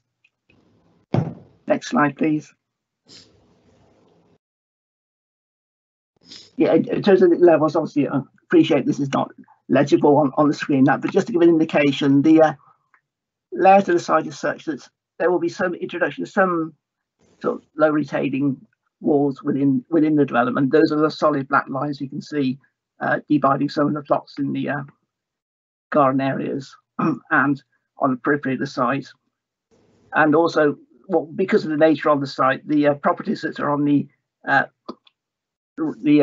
southeast, i.e. the sort of the bottom right corner of the view there, which front directly onto Ludlow Road, the ground levels there would be reduced from their current form because there is presently a retaining wall along that frontage. And in effect, that retaining wall would be a detail that we should end up in terms of regrading where it's being accounted for, and the changing levels between the respective rear garden areas of those houses on Ludlow Road and those actually within the development off-served off the new road. Next one, please. Again, these are drawings just to illustrate the sort of the house type details in terms of the basic form. So if we just perhaps run through an indication of those, these are an example of a detached property which we sat within the road frontage. These are a couple of the semi-detached properties, again showing the sort of stepping that can occur with levels within the site. The inclusions of chimney detail on these properties. These again show another style with sort of gables facing sort of front and back rather than parallel to the street, adding some variety to the built form and also indicating a sort of mix of external facing materials it proposed. Next one, please. And again, this is again a style of showing a building which essentially is whilst a single property is actually linked, as appears to sort of two linked structures. Next slide, please. And there's some of the sort of small elements of sort of three-story accommodation with use of the roof space. Next slide, please.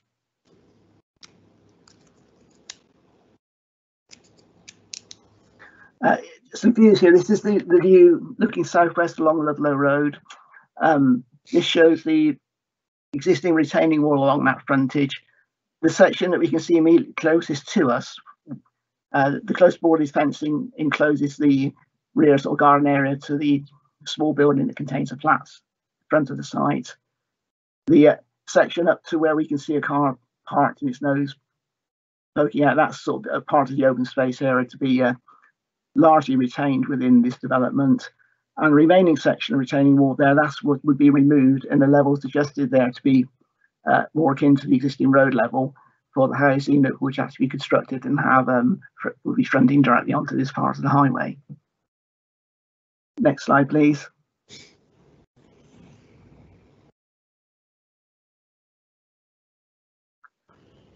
Right, this is essentially the same wall area that would be removed, looking back northwards to the small sort of two-story building, which is the extreme right-hand side of the picture. You can just see the white element there, and shows obviously one of the former access points into the council buildings. And this demonstrates also some of the sort of the trees which would be removed as part of this development on that particular frontage.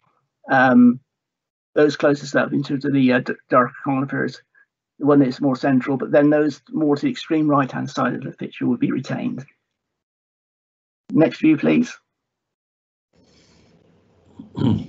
This is just an indication of the context. These are the properties that are on the opposite side of Ludlow Road to the section where that retaining will be removed.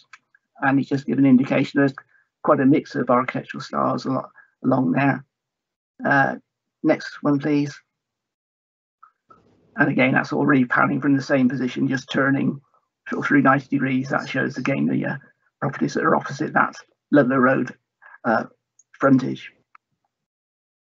Next view, please.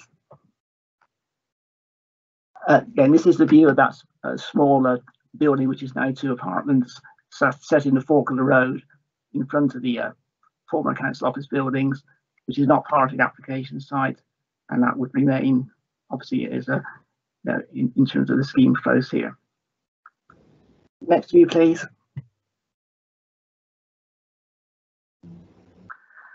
This now is the Tasley Banks side of the site. This shows essentially the area of open space that would be kept and retained in the development. The building we can see just beyond the tree there, the wall of that's the garage building that would be removed as part of the development. And the trees, the larger trees you can see just above where the two people are walking, those are ones that are on the perimeter of the site, and outside the site it would be unaffected. The tree that we can see in close to by that park line, that will be retained. And it's at this point that the access would be introduced to serve the development. This again is that view sort of looking down Tasley Bank, as it's called, to the site, and we're opposite, essentially opposite, close to where the police station is at the moment. Looking down, and this is where the access will be formed in of this part of the road, but also retaining the individual tree specimen we can see there. And next one, if there is. Again, this is just again from the junction that's up to Westgate Drive, which is opposite the site, showing the sort of the principal entrance would again be off this section of the road onto Tasley Bank, with the trees we're seeing there would be ones retained in the scheme. And next one, in case.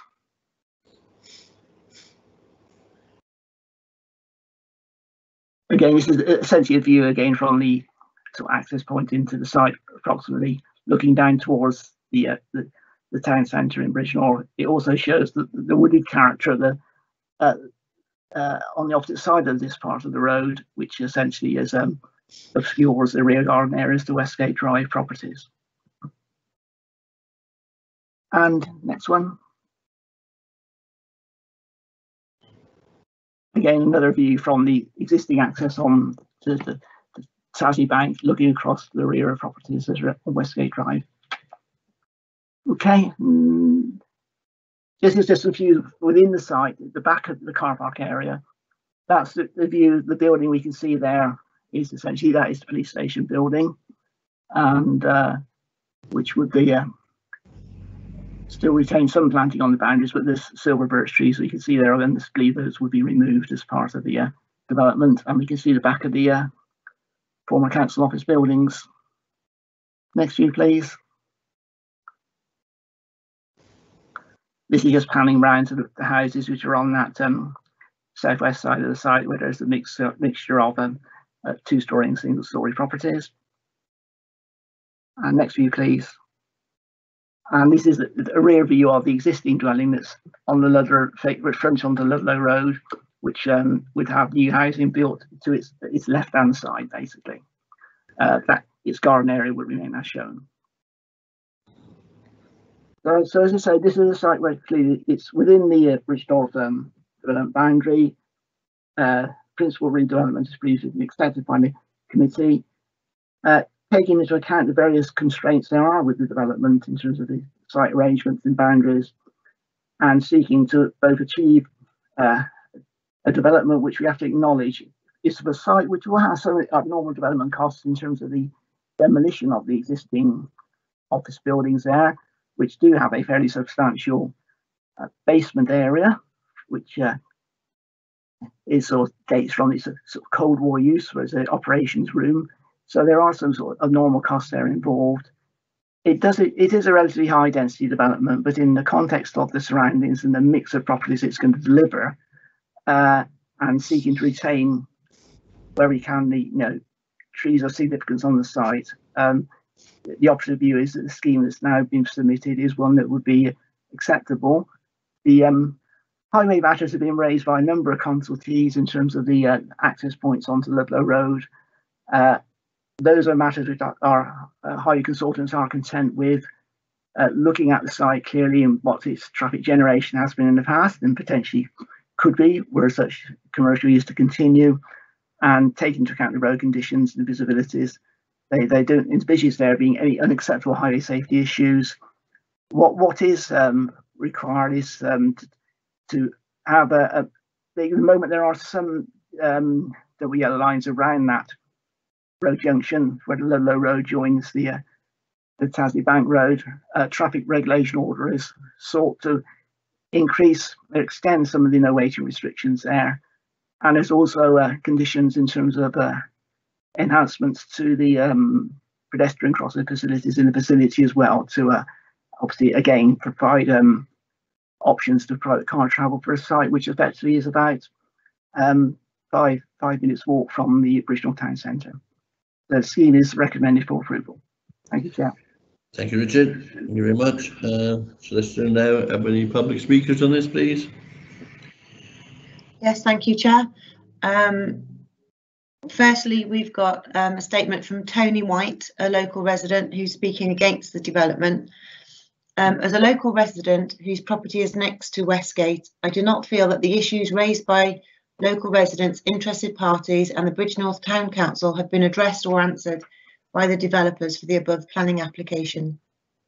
I have lived next to Westgate for over 30 years and, like many other local residents, I am concerned regarding the traffic and safety issues raised by the properties which will have direct access onto Ludlow Road.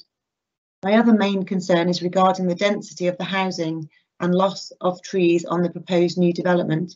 Whilst appreciating that the development has to be viable, it should also be in keeping with the surrounding housing.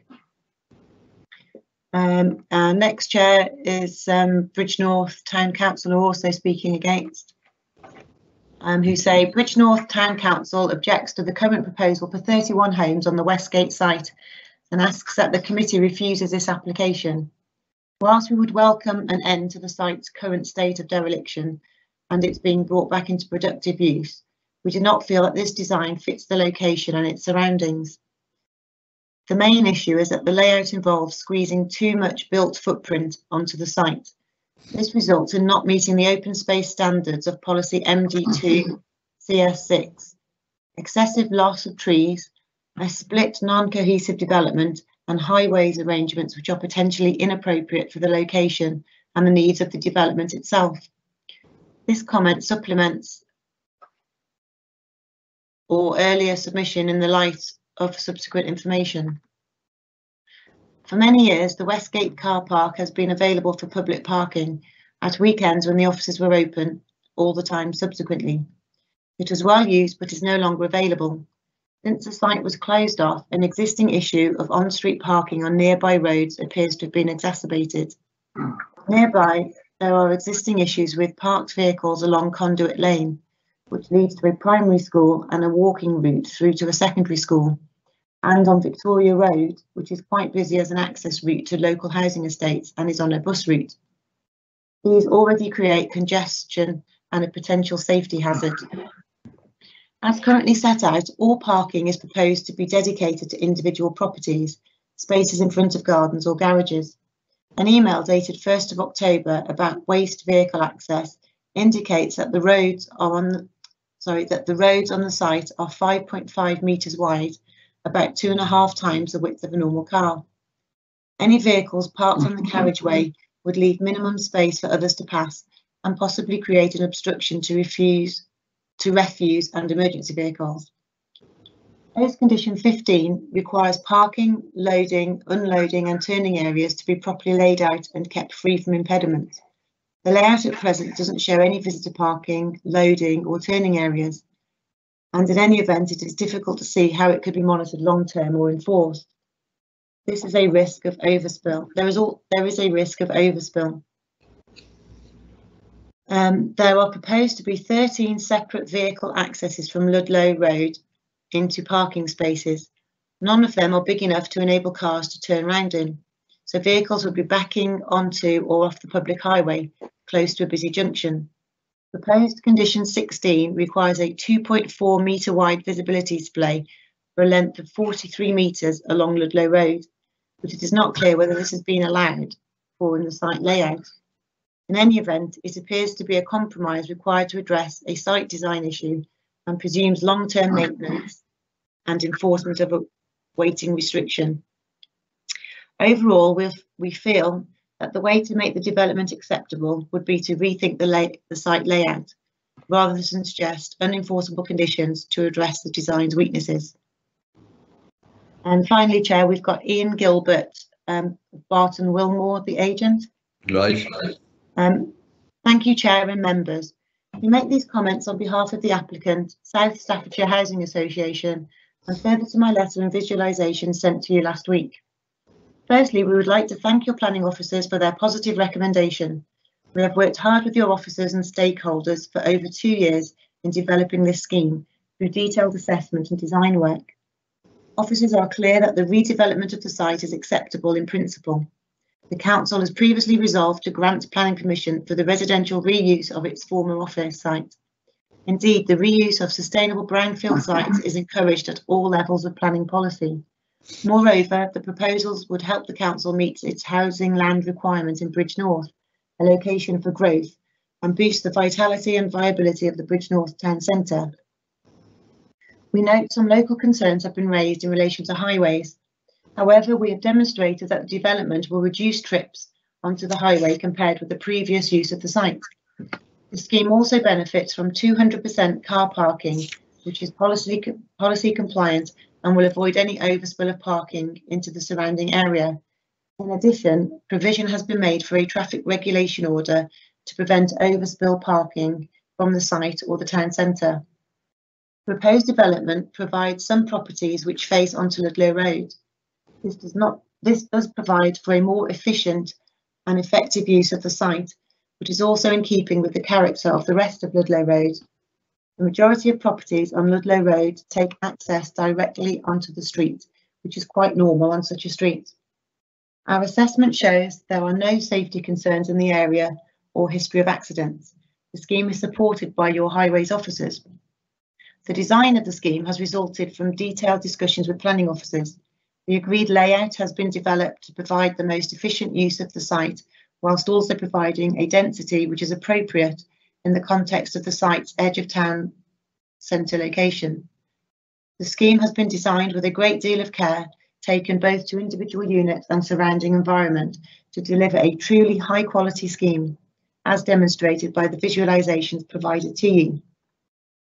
As set out within your officer's report, the focus of the proposed open space provision is on the quality and usability of the provision rather than amount of space provided.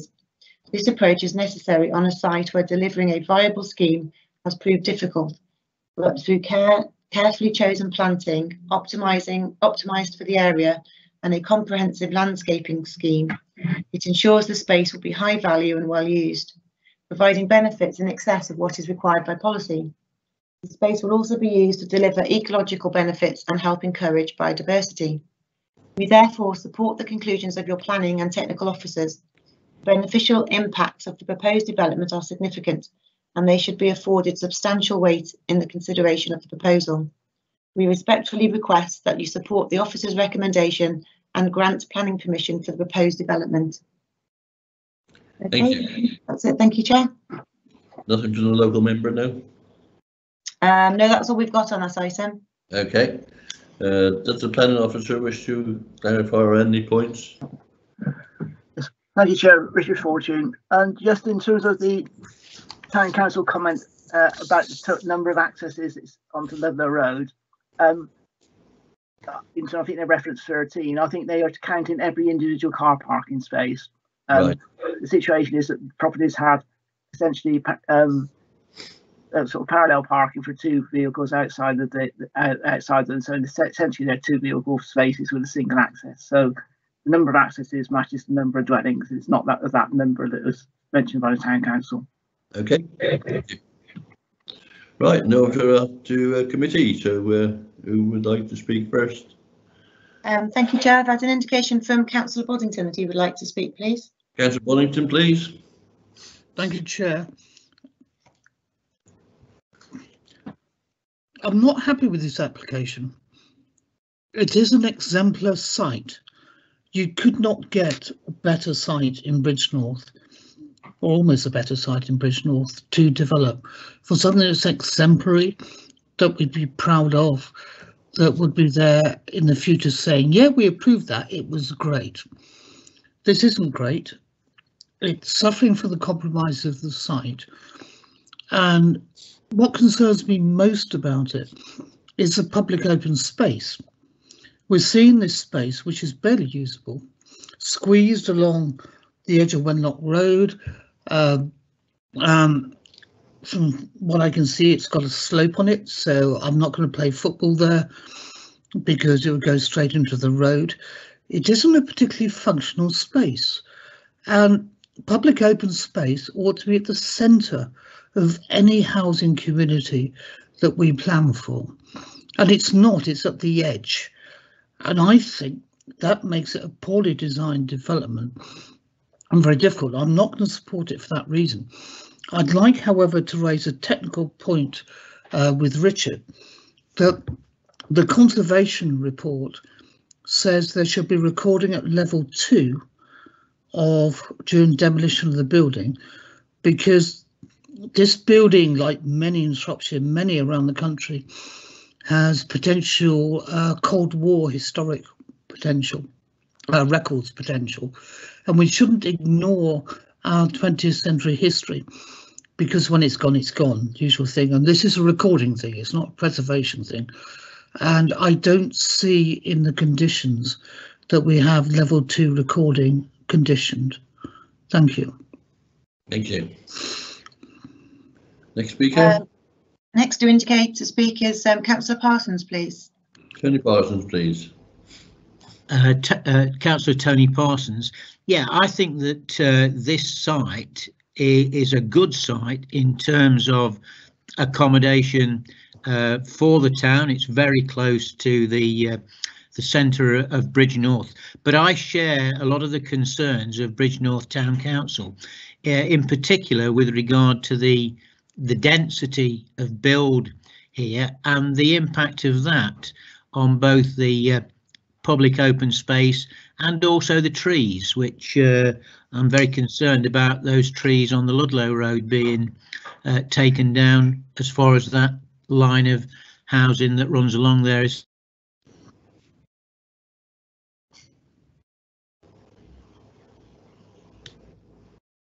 been less, maybe 25 houses or something like that, rather than the 31 that are being proposed here. So I don't think I'll be able to support this application for those reasons. Thank you. Next speaker, please. Councillor Shinton. Councillor Mad Shinton, please. Thank you, Chair. Shinton from the Clibberry Mortimer Division. Yes, I think this is an overcrowded site. I'm very disappointed to see the Old Bridgnorth District Council site being crowded in like this. I certainly agree with where the community area is. Why on earth would you have it on that corner? I can't think of a more unfriendly area to have it. I absolutely agree with the arboriculturist's comments, and he's got a long list of comments there. And for me, I can't believe that we have required those many comments and corrections, alternative ideas, whatever you want to call them. The underground room, we had an interesting one in Clibberry with the Mullers company when they sold their site off. And of course, they had an underground room where they used to test the guns and everything during the war. That's where the medical centre is now. So the medical centre's done okay on it. But it did cost a lot of extra money for the developer to actually produce an area where it could be built on. And the travel plan, I would be expecting to see buses of all sorts going, whether it's going on the Ludlow or whether it's going on the Much Wenlock Road, to facilitate activity from people who live on that site. No, I'm not very happy with it. Too overcrowded. I don't think I can support it. Thank you. Next speaker, please. Councillor Woodward. Tina Woodward, please. Thank you, Chairman. Tina Woodward, Alvelin Claverley Division. I agree with fellow councillors. The density on site appears to be in conflict with the amount of open space and the effective landscaping on site. The housing gives a very blocky presence as well, and those who know Bridgnorth well know there are actually sight lines through properties. In other words, you have high housing, low housing and a good mix. These are very blocky in my opinion. Therefore, it's the density and the accumulation of that density of the buildings. They just look overpowering the site, in my opinion. The actual montage shows a lovely green environment with trees being added and planted, and also lawns at the front and hedging, which is welcomed on any scheme. But to me, you know, how are we going to keep that green when the trees proposed, even our own trees team are looking at thinking, well, you know, some of them will have to be cut back in the future. So I'm deeply disappointed with what's been brought forward for this site, because it is such an integral part, and it's where you come into the town itself. And this is not what I expected to see, and I think we can do better, Chairman. Thank you. Next speaker, please. Councillor Motley. Councillor Motley, please. Yeah, sorry if this is sounding like rather a chorus, Chairman, but I have to say that when I saw these designs, I thought, oh no, this is the most unimaginative treatment of this site. And it is, yes, obviously it's a difficult site because of the gradient, but actually this is a terribly almost sort of 80s style design, and in this day and age I can't help feeling that we can come up with something which is much less uniform and doesn't just have serried ranks of houses with a T road going through. Also, I'm not at all happy with the parking arrangements for those houses out onto the Ludlow Road. I don't think that's good, and I don't like the way that cuts off the site. This site has an extraordinary lack of coherence to it, which is a great shame. I think this is a seriously missed opportunity, and I appreciate that the demolition of the DRL Westgate is not going to be cheap. But I just do not like what is being proposed here, because I think, as others have said, it shows a serious lack of imagination. It's removing far too much of the existing greenery, which is really needed to soften that site. And I think it needs to go back for another try, I'm afraid. Okay. Next speaker, please. That's all I've got indication for at the moment. Thank you, Chair. Thank you. Oh, sorry. Sorry, Simon Harris has indicated he'd like to speak. Yeah, I'm going to reiterate what everybody else has said, and I think that Celia Motley put it quite well. That right-hand side bank of houses pulling out onto that particular main road is not the brightest idea in the whole wide world. That is an accident waiting to happen. The traffic comes up, you accelerate up that bank, not decelerate. I can't accept that any of those houses are on the right hand side. It is a missed opportunity, I do agree, and it is extremely overbuilt. Although this is only the first application for the site, you can see if the developers take on our comments, all well and good. Two good entrances would have been ideal, 2 entrances into the site, but let's see how we get on for the future. Okay, thank you. Thank you. And Councillor Turner, please, Chair. Councillor David Turner, please. Thank you, Chair. David Turner, Much Wenlock. I'm not going to say what everyone else has said. I'm very much in agreement. Just looking at this layout, it just crossed my mind that most of all of the houses have 2 car parking spaces. I just wonder what happens when they get visitors and delivery drivers and all the rest of it. It just strikes me that it's going to be clogged up very quickly. But yes, send it back and have another try is my response. Thank you. Right, no other speakers? No further indications to speak, Chair. Does the planning officer want to come back with any points or? Yes, Chair. Richard Fortune, Principal Planner. In terms of the comments that are made by committee, just a number I pick up on.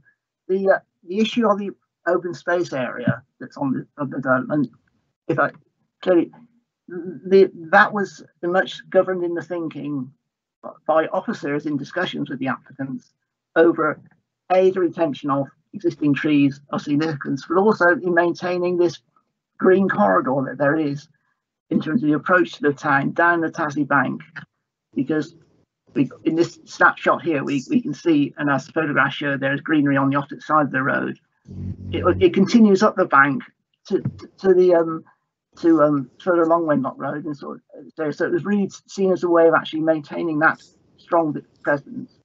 It's acknowledged that in doing so, and in terms of just delivering a site that's viable for development, that meant there had to be some compromises on trees, and that's why that compromise in a sense was on Ludlow Road frontage, which is a reason for that arrangement.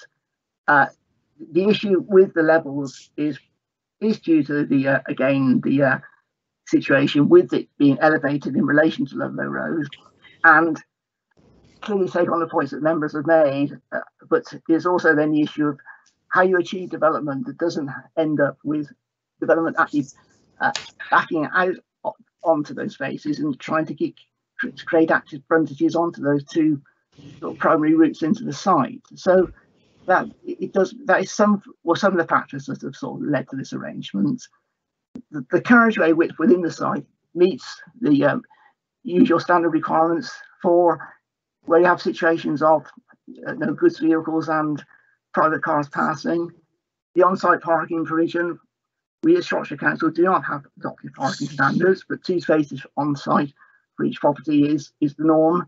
And the situation with the on-road arrangements for parking, it would be not normal practice. It would be seeking to even further areas of the site and devoted to vehicle parking, where this is a location where we ought to also be sort of seeking to recognise its proximity to the town centre and the services within walking distance of it.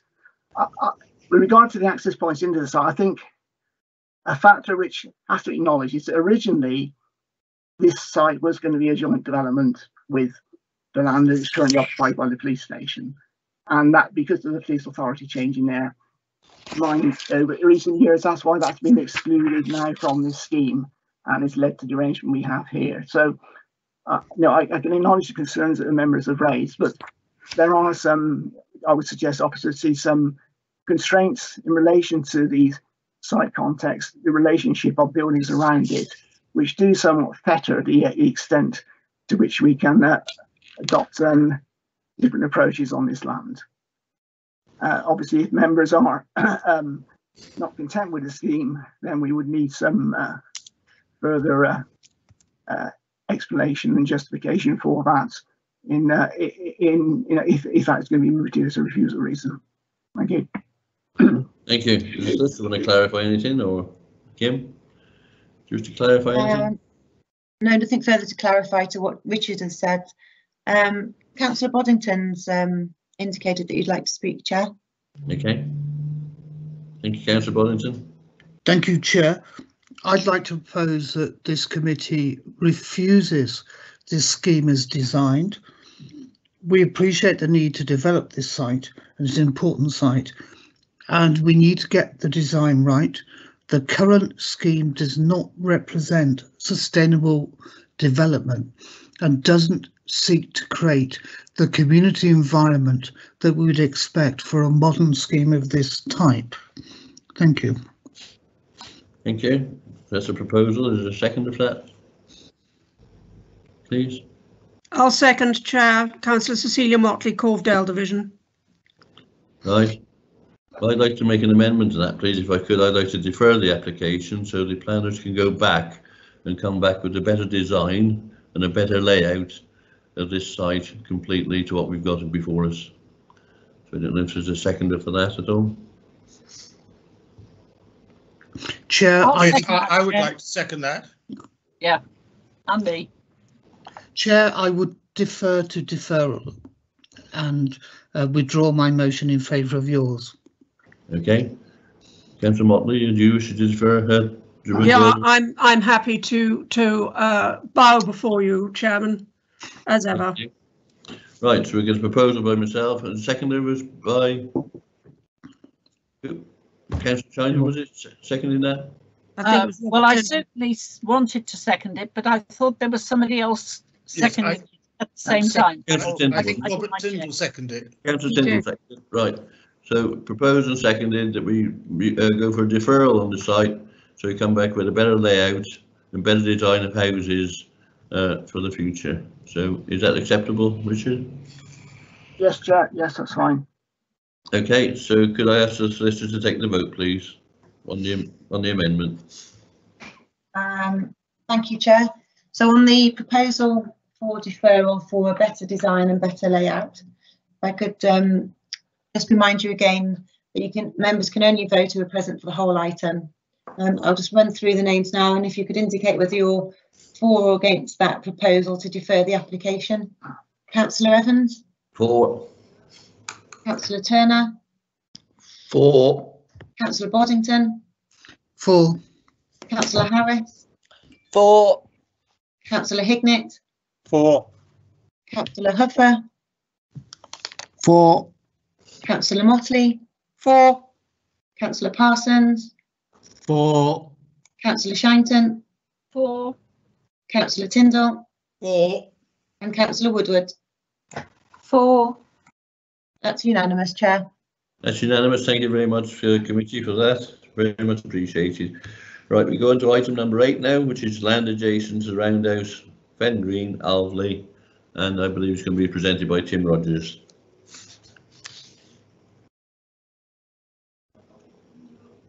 Thank you, Chair. Yeah, sorry, did somebody speak? Tim? No. Yeah, I was Chair. just going to say several members have requested, could they have a comfort break? Right, yes, we'll have a comfort break for 5 minutes. Yes. So Okay. it's now 8 minutes 5 past minutes. 4.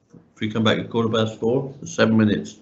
Okay, thank you. Okay. Can I just remind members that the meeting will remain live, so if they Okay. can remain muted.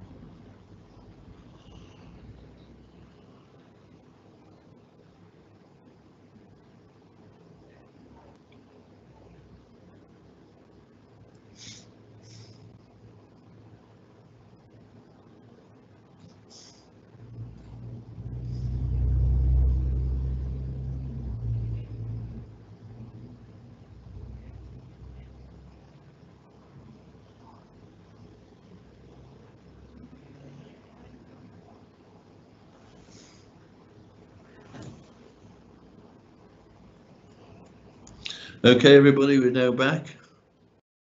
I now ask Tim Rogers to present the case for the Roundhouse Fen Green, please. Thank you, Chair. Yes, this is a retrospective planning application relating to land adjacent to the Roundhouse at Fen Green, Alderley, and it's for use of land as a travellers' caravan site comprising 3 caravans. If I could just, before I take you through a few slides, could I just draw members' attention to the late representation sheet, on which you will see that there's a summary of points raised in 5 letters of support of the application, and also a letter from the agent for the application. I'll take you through the slides first of all, so if we could move on to the first slide, please. That's basically showing the site outlined in red. You'll see that it's sited between 2 highways, one being an A road that runs to the east of the property, and a smaller lane to the west of the property, off which access is gained into the site. If we could move to the next slide, please. So this slide shows the layout of the site as it's currently occupied. You'll see the access there on the eastern side as you look at that plan of the road front, the lane frontage, and an area of a driveway and an area of hard standing in the western part of the site that accommodates a mobile home and 2 touring caravans. I do apologise, when I run through these photos, there aren't any photographs inside of the actual site, but I don't think necessarily that is a big obstacle to you making your decision today. I'll take you through photographs that are taken around the outside of the site. We could move on to the next slide, but 1, please.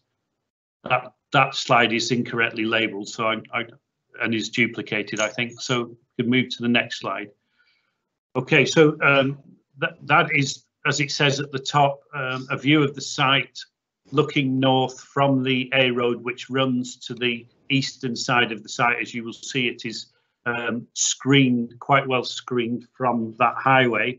In the centre, right in the centre, the darker green bit of shrubbery is the conifer hedge that you will see referred to in the officer report.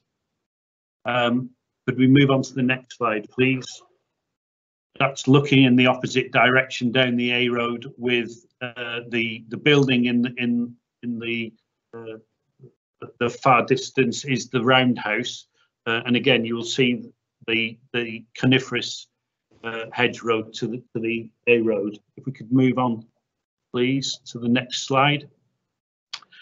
So what this shows is the roundhouse in the foreground in this instance, the lane that runs off the A road and along the western part of the site, and the entrance to the site is further down, is past those bollards on your right hand side. Next slide, please.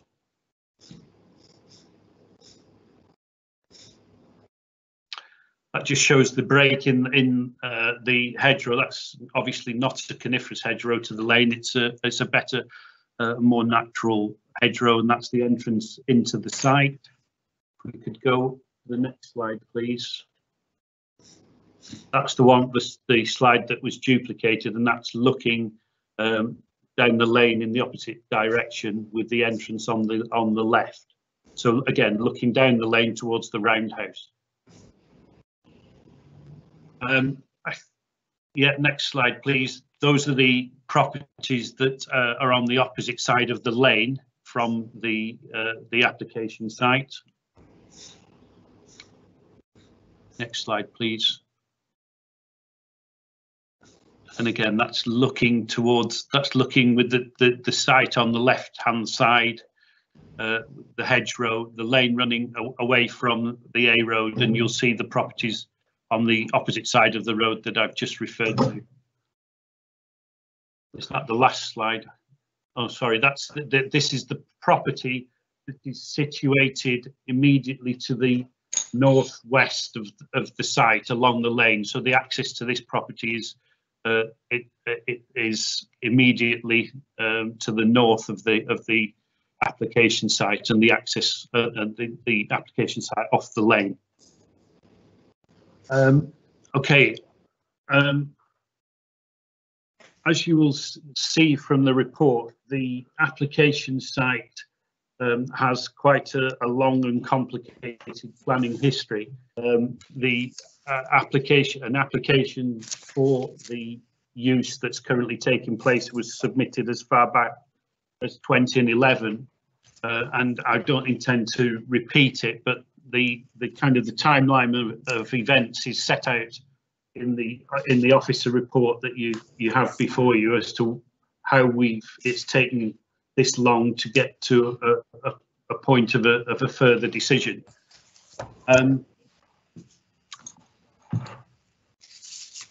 The report, sorry, I just need to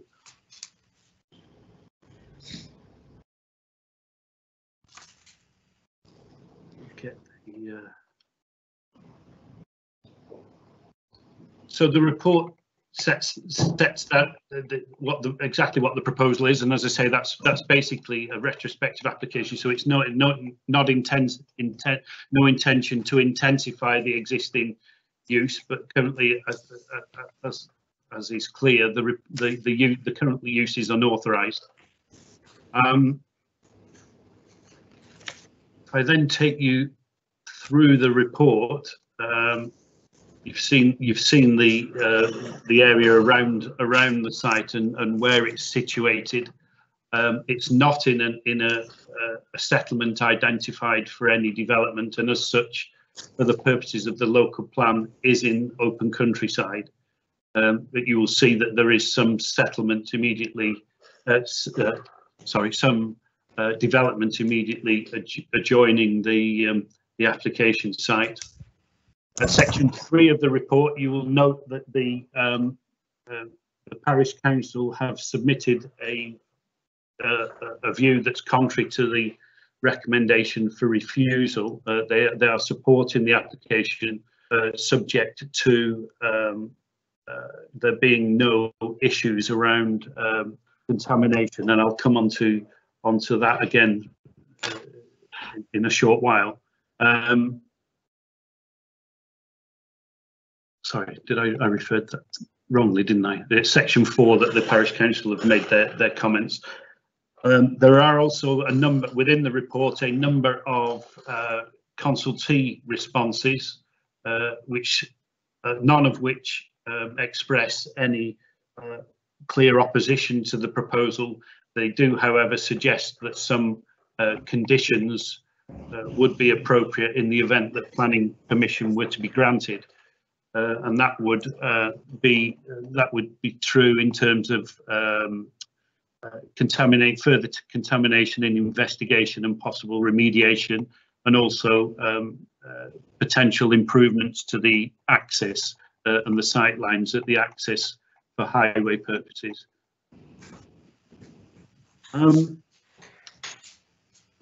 You will also see at 4.2 of the report, there have been a number of objections, 9 objections received to the planning application, and the reasons given for those objections. That's set out at, as I say, paragraph 4.2 of the report.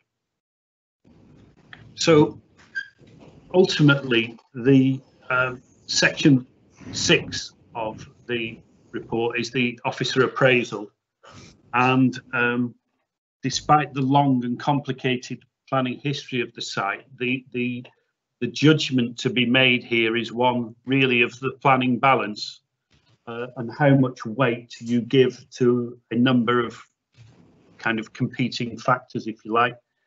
One of those is the circumstances of the applicant. You will have seen from the late representation sheet that a number of people are supporting their use of this site and are supportive of the fact that they have clearly integrated into the local community and become part of the local community over the 9 years that they've been occupying the site. The second thing that needs to be taken into consideration is clearly planning policy in relation to both the green belt and the development plan, both of which wouldn't support development on this site unless there were considered to be sufficient justification in terms of exceptional circumstances to grant permission.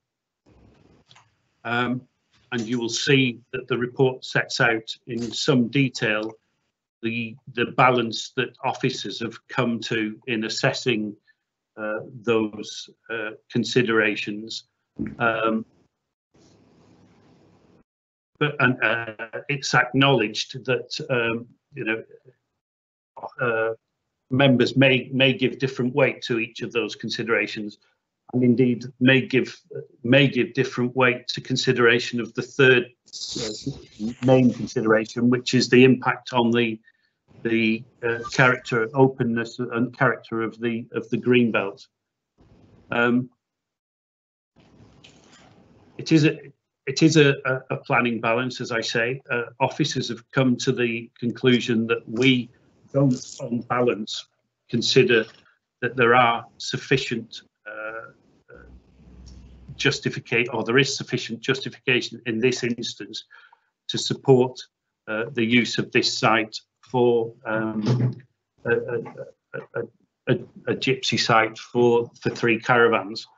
But as I say, members will need to consider the weight that we as officers have given to each of the matters as set out in the report and decide whether they support that proposal, the proposed recommendation or not. The one thing I would say in respect of the late submissions and a point that has been raised by other people in relation to this site is that there are, adjoining this site, there is development that has been approved that is in the form of single plot affordable dwellings, and that has been cited as justification for allowing the proposal here for its use as a gypsy site. Strictly speaking, you don't have the same considerations for a single plot affordable dwelling. Obviously, so in order to meet the requirements of the policy for a single plot affordable dwelling, someone has to demonstrate local connection.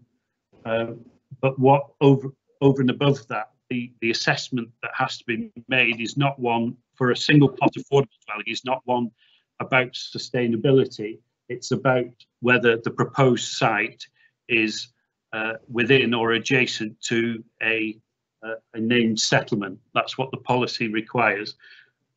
This isn't an affordable housing proposal, so you've got to consider whether or not it can or should sit with policy. And so if members were minded to support the application in order to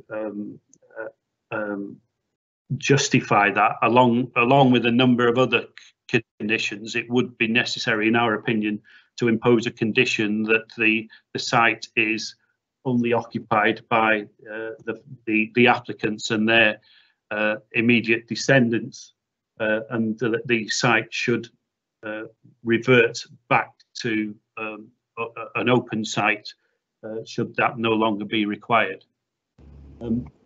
As I say, the officer recommendation is one that, on balance, that we do not believe there is sufficient justification to allow the development and the use proposed.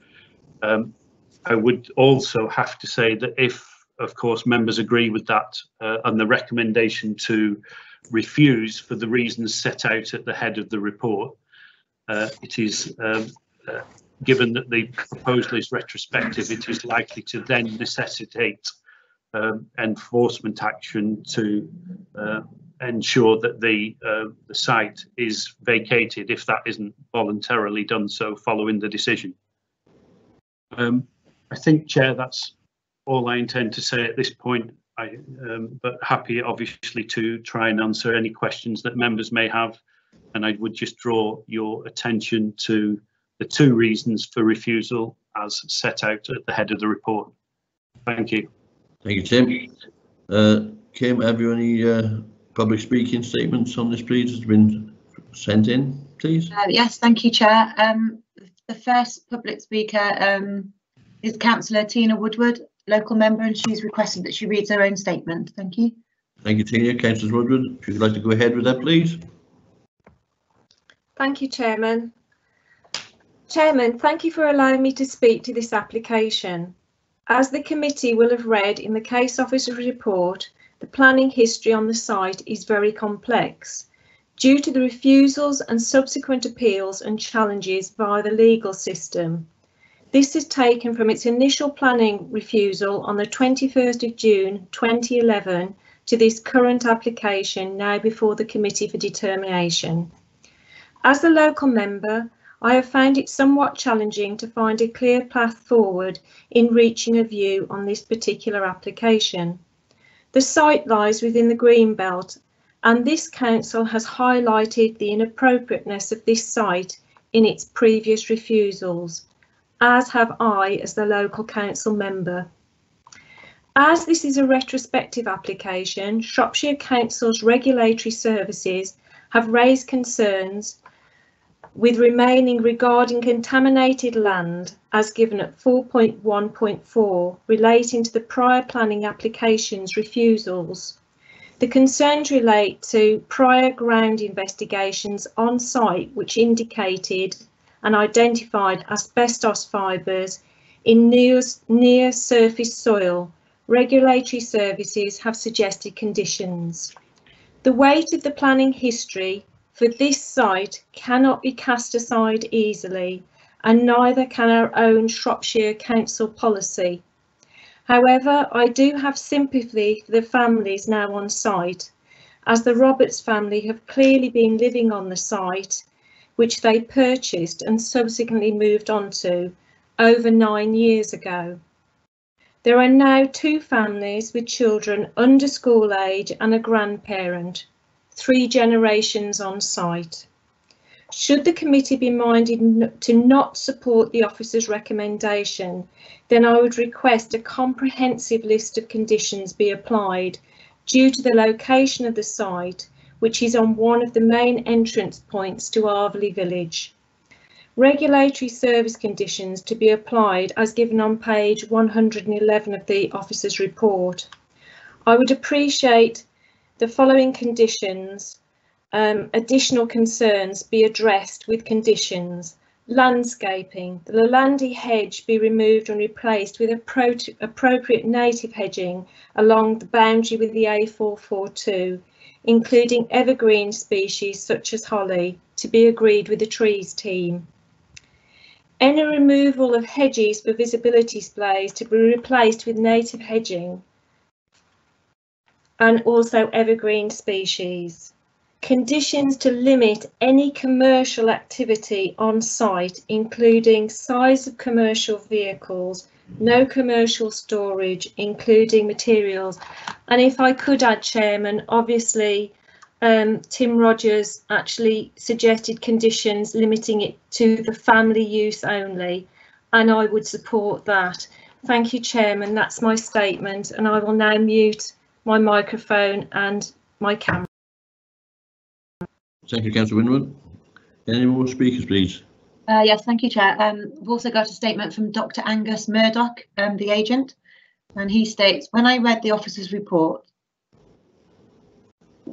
when I read the officer's report, state that there are no overwhelming personal circumstances or any other compelling evidence to support the application, I thought I must be looking at a different case, because the Reverend Dunlop, Rector of St Mary's, writes, I support the Roberts family being allowed to stay. I had the honour of conducting the funeral of Mr. Roberts, who is buried in our churchyard, a privilege only allowed to those who have a qualifying connection to the parish. Mrs. Roberts' grandchild was recently baptised here, which again is only allowed if you have a connection to the parish. The Roberts family have been incredibly kind to the church over the past couple of years. In a voluntary capacity, Mrs. Roberts has cared for and cut the church graveyard at a cost of her time and her fuel. They make an incredible commitment to both the church and the village and are respected and loved by many. Tragically, Mr. Roberts passed away very suddenly at just 48 years of age in 2018, leaving a young widow behind him. As Pauline Smith, owner of the Royal Oak writes, we have found them to be very quiet and extremely pleasant, but most of all very honest and trustworthy.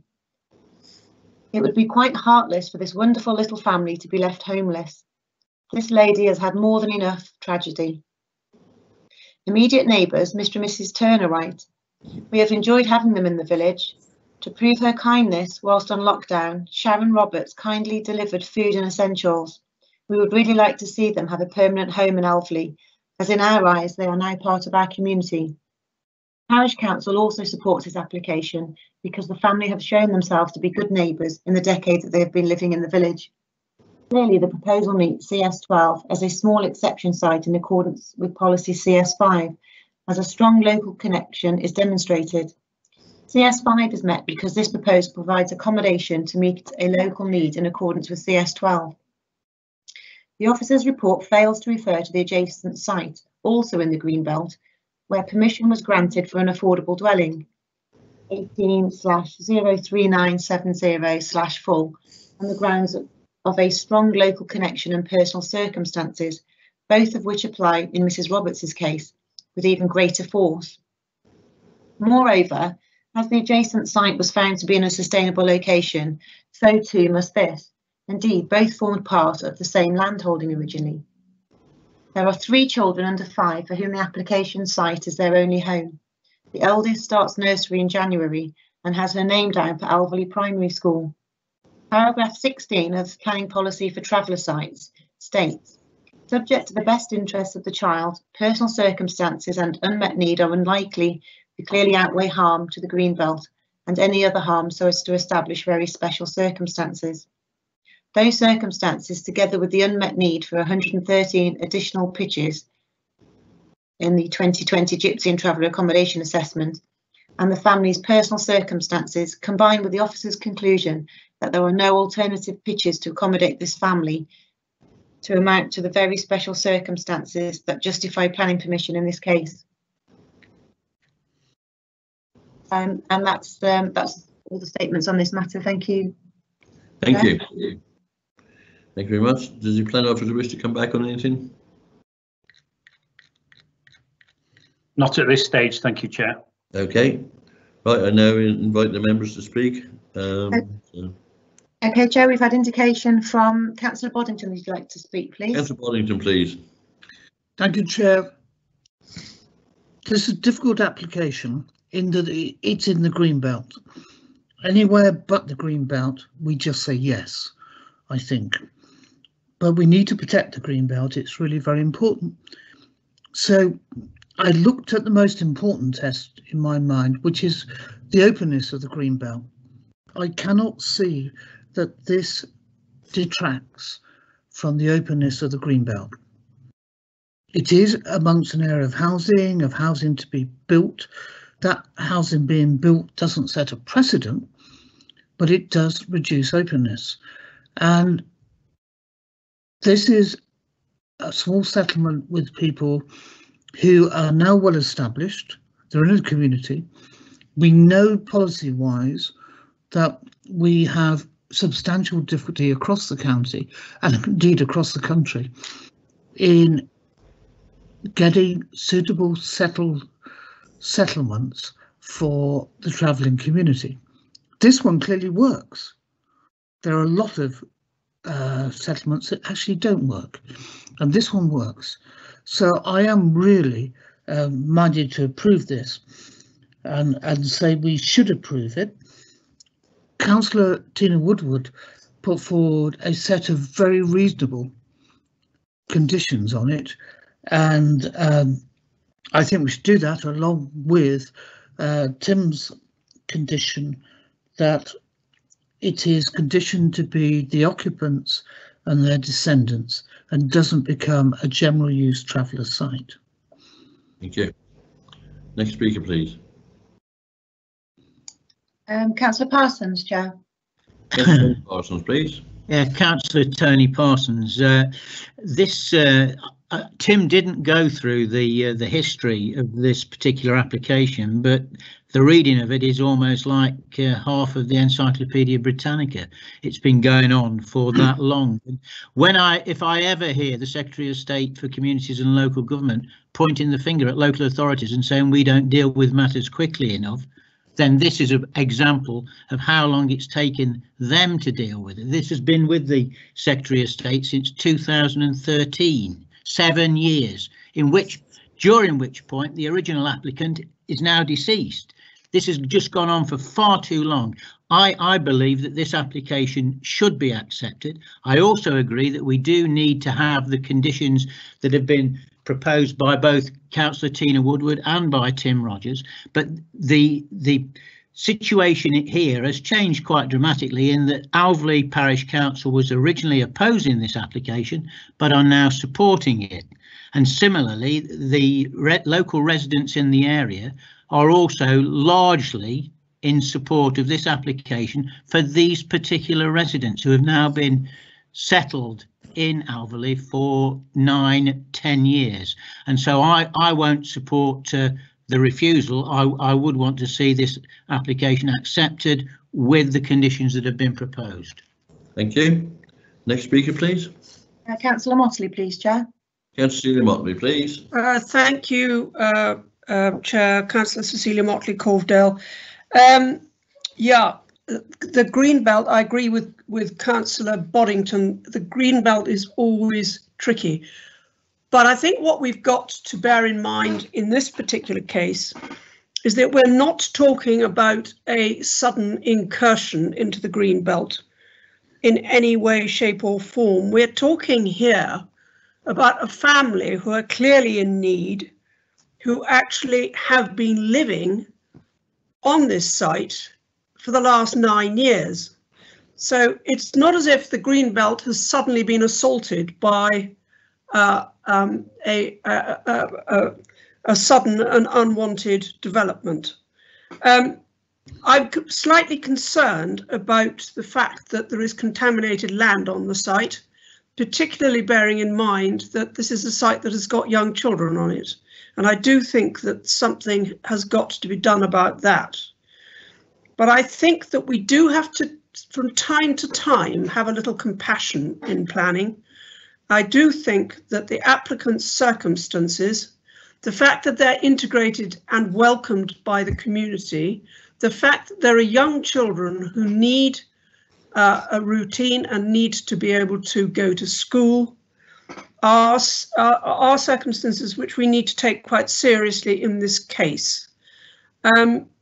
And it is a tricky one because nobody likes changing the rules over Greenbelt, and we are normally very much inclined to guard our Greenbelt very, very carefully. But I do take the point which Andy Boddington made, which is this is not exactly open Greenbelt. This is really quite clearly enclosed.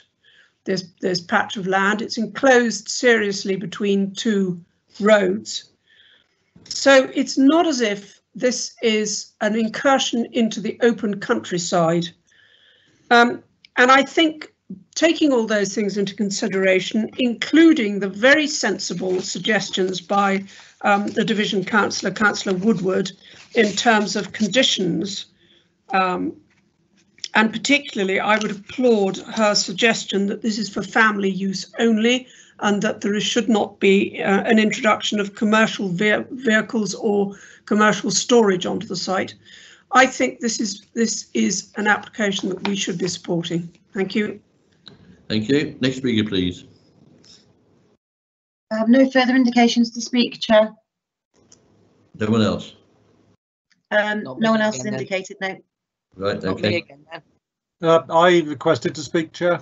Kim, So Kim, did there I. are a few. Oh, few sorry, that have Chair. requested. Sorry, Chair. My screen didn't move up. So Okay. I've just moved it now. Sorry, Councillor Harris. Yeah. Thank you, Chair. One of the things, of course, is this may be Greenbelt land, but for those of us who've lived around here for a while, the roundhouse wasn't known as a roundhouse. That was actually a garage, and you can understand why there's a little contamination in the land. We have had various properties like that dotted around Shropshire or for hundreds of years, and nobody's ever become it's never become harmful to anybody. It has actually, when you look at it, Tim Rogers talked about it being in a cluster. Well, it is in a cluster. It's quite a heavy cluster as well, because don't forget, just up the road from there is the nursing home, which used to actually be a cinema and a nightclub. So it doesn't get much clustery than that. And I find it difficult that people don't remember where they live. Or is it just me that's been around here a while? I don't know. As for everything else, I do agree with everybody on all of their points. And just one final point that I'd like to make. This is not the first time something like this has come up, is it?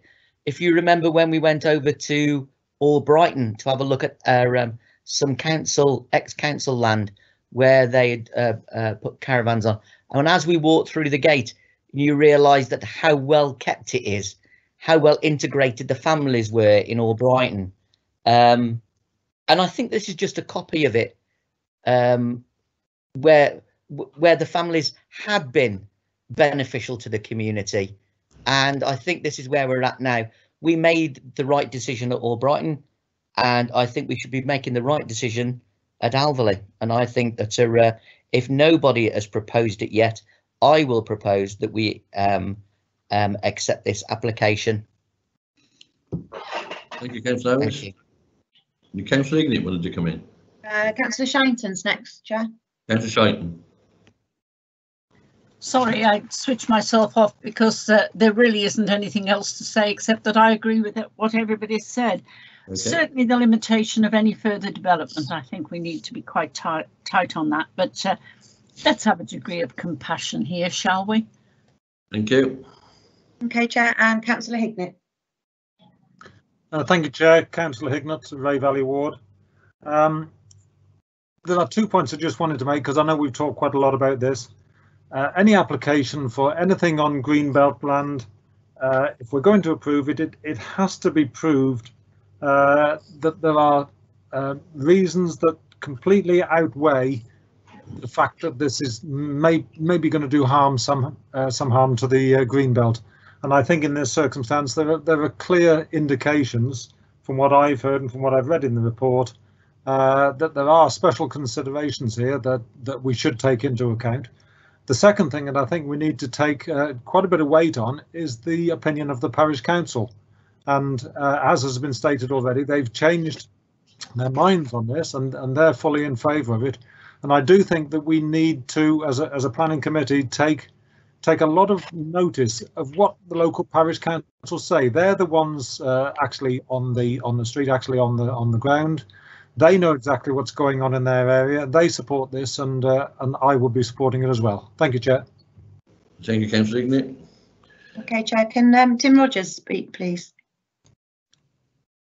Thank you, Chair. I can see obviously where this potentially is headed, and so what I was going to ask, Chair, is that if there is a vote to approve the application, that as part of that you do delegate to officers or to myself the imposition of conditions, and I can run through a list of not the exact wording, but what those conditions would cover, but it might not be an exhaustive list. There may be other things that we need to cover, but I'm happy to do that, Chair, if that would assist. That would help, yes.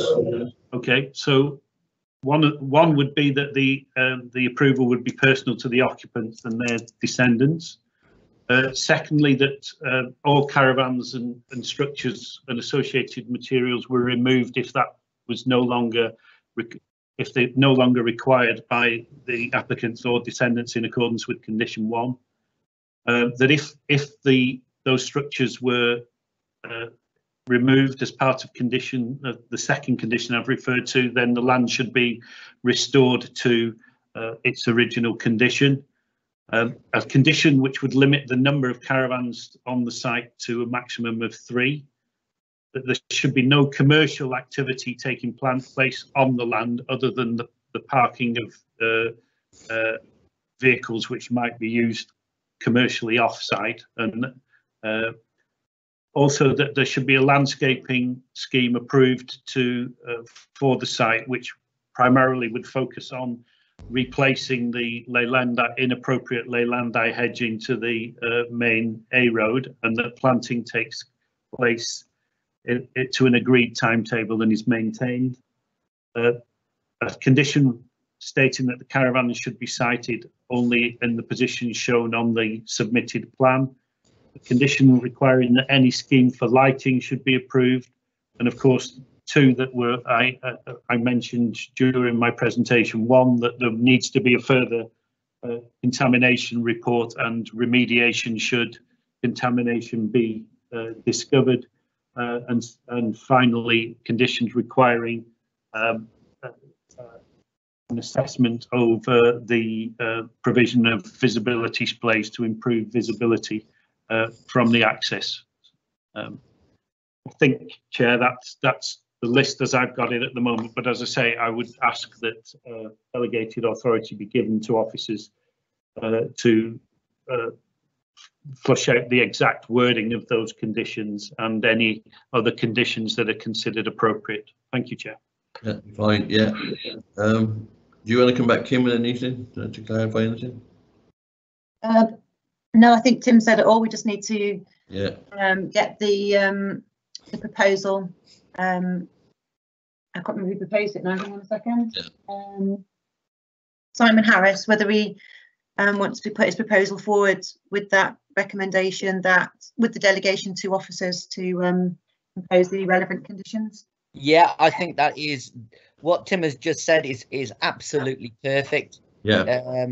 I think that clears up all the relevant issues that pretty well everybody has talked about. Okay. Good. Are you happy to propose with those conditions and with that delegation, Councillor Harris? Yes. Okay, and Councillor Boddington has indicated he'd like to speak, Chair. Thank you, Chair. I'd like to second that with the conditions as Tim Rogers has outlined. Thank you. Okay, that's good. Yes, travellers have to live somewhere. I have a site in Craven Arms. We've got 17 pitches in Craven Arms, so yes, and it becomes difficult sometimes for these people knowing where to live and where to go. So I would support this application. So we have a proposer and a seconder for the application to be permitted with the conditions and delegated to Tim Rogers as the officer. So all those in favour, please, of the proposal. Okay, thank you, Chair.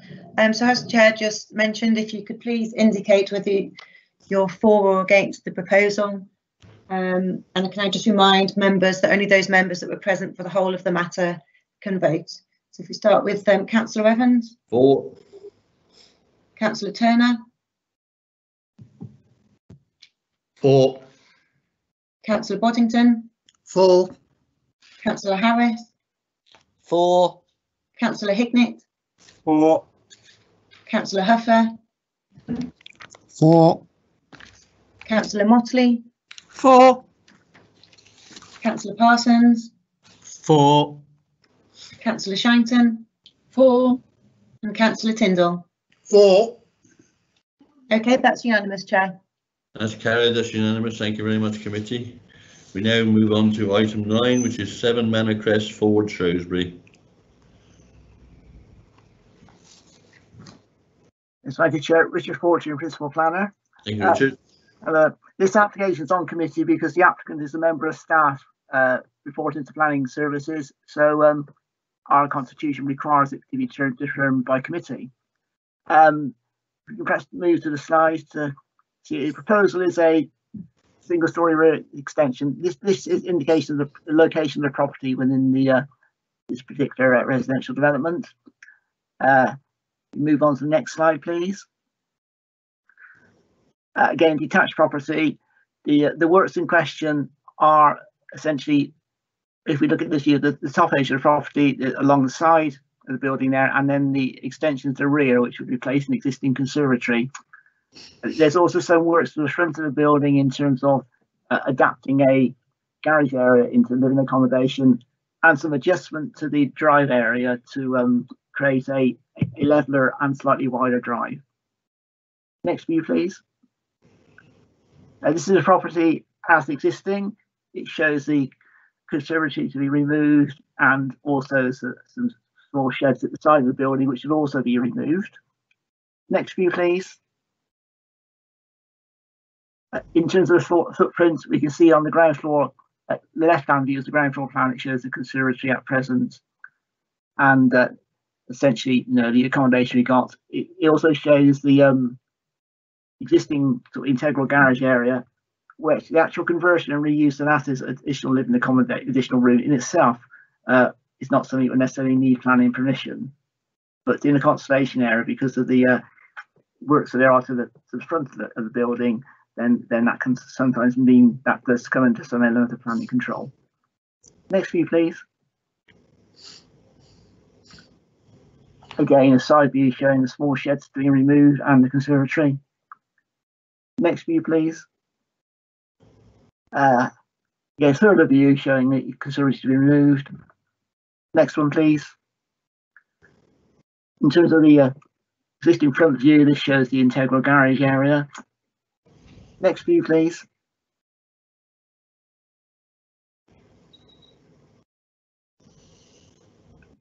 And in terms of this is the rear elevation, shows the single-story extension that replaced the conservatory, which obviously projects into the rear elevation, and then the actual roof slope continues along the side of the building to provide a sort of covered storage area. You have the next view.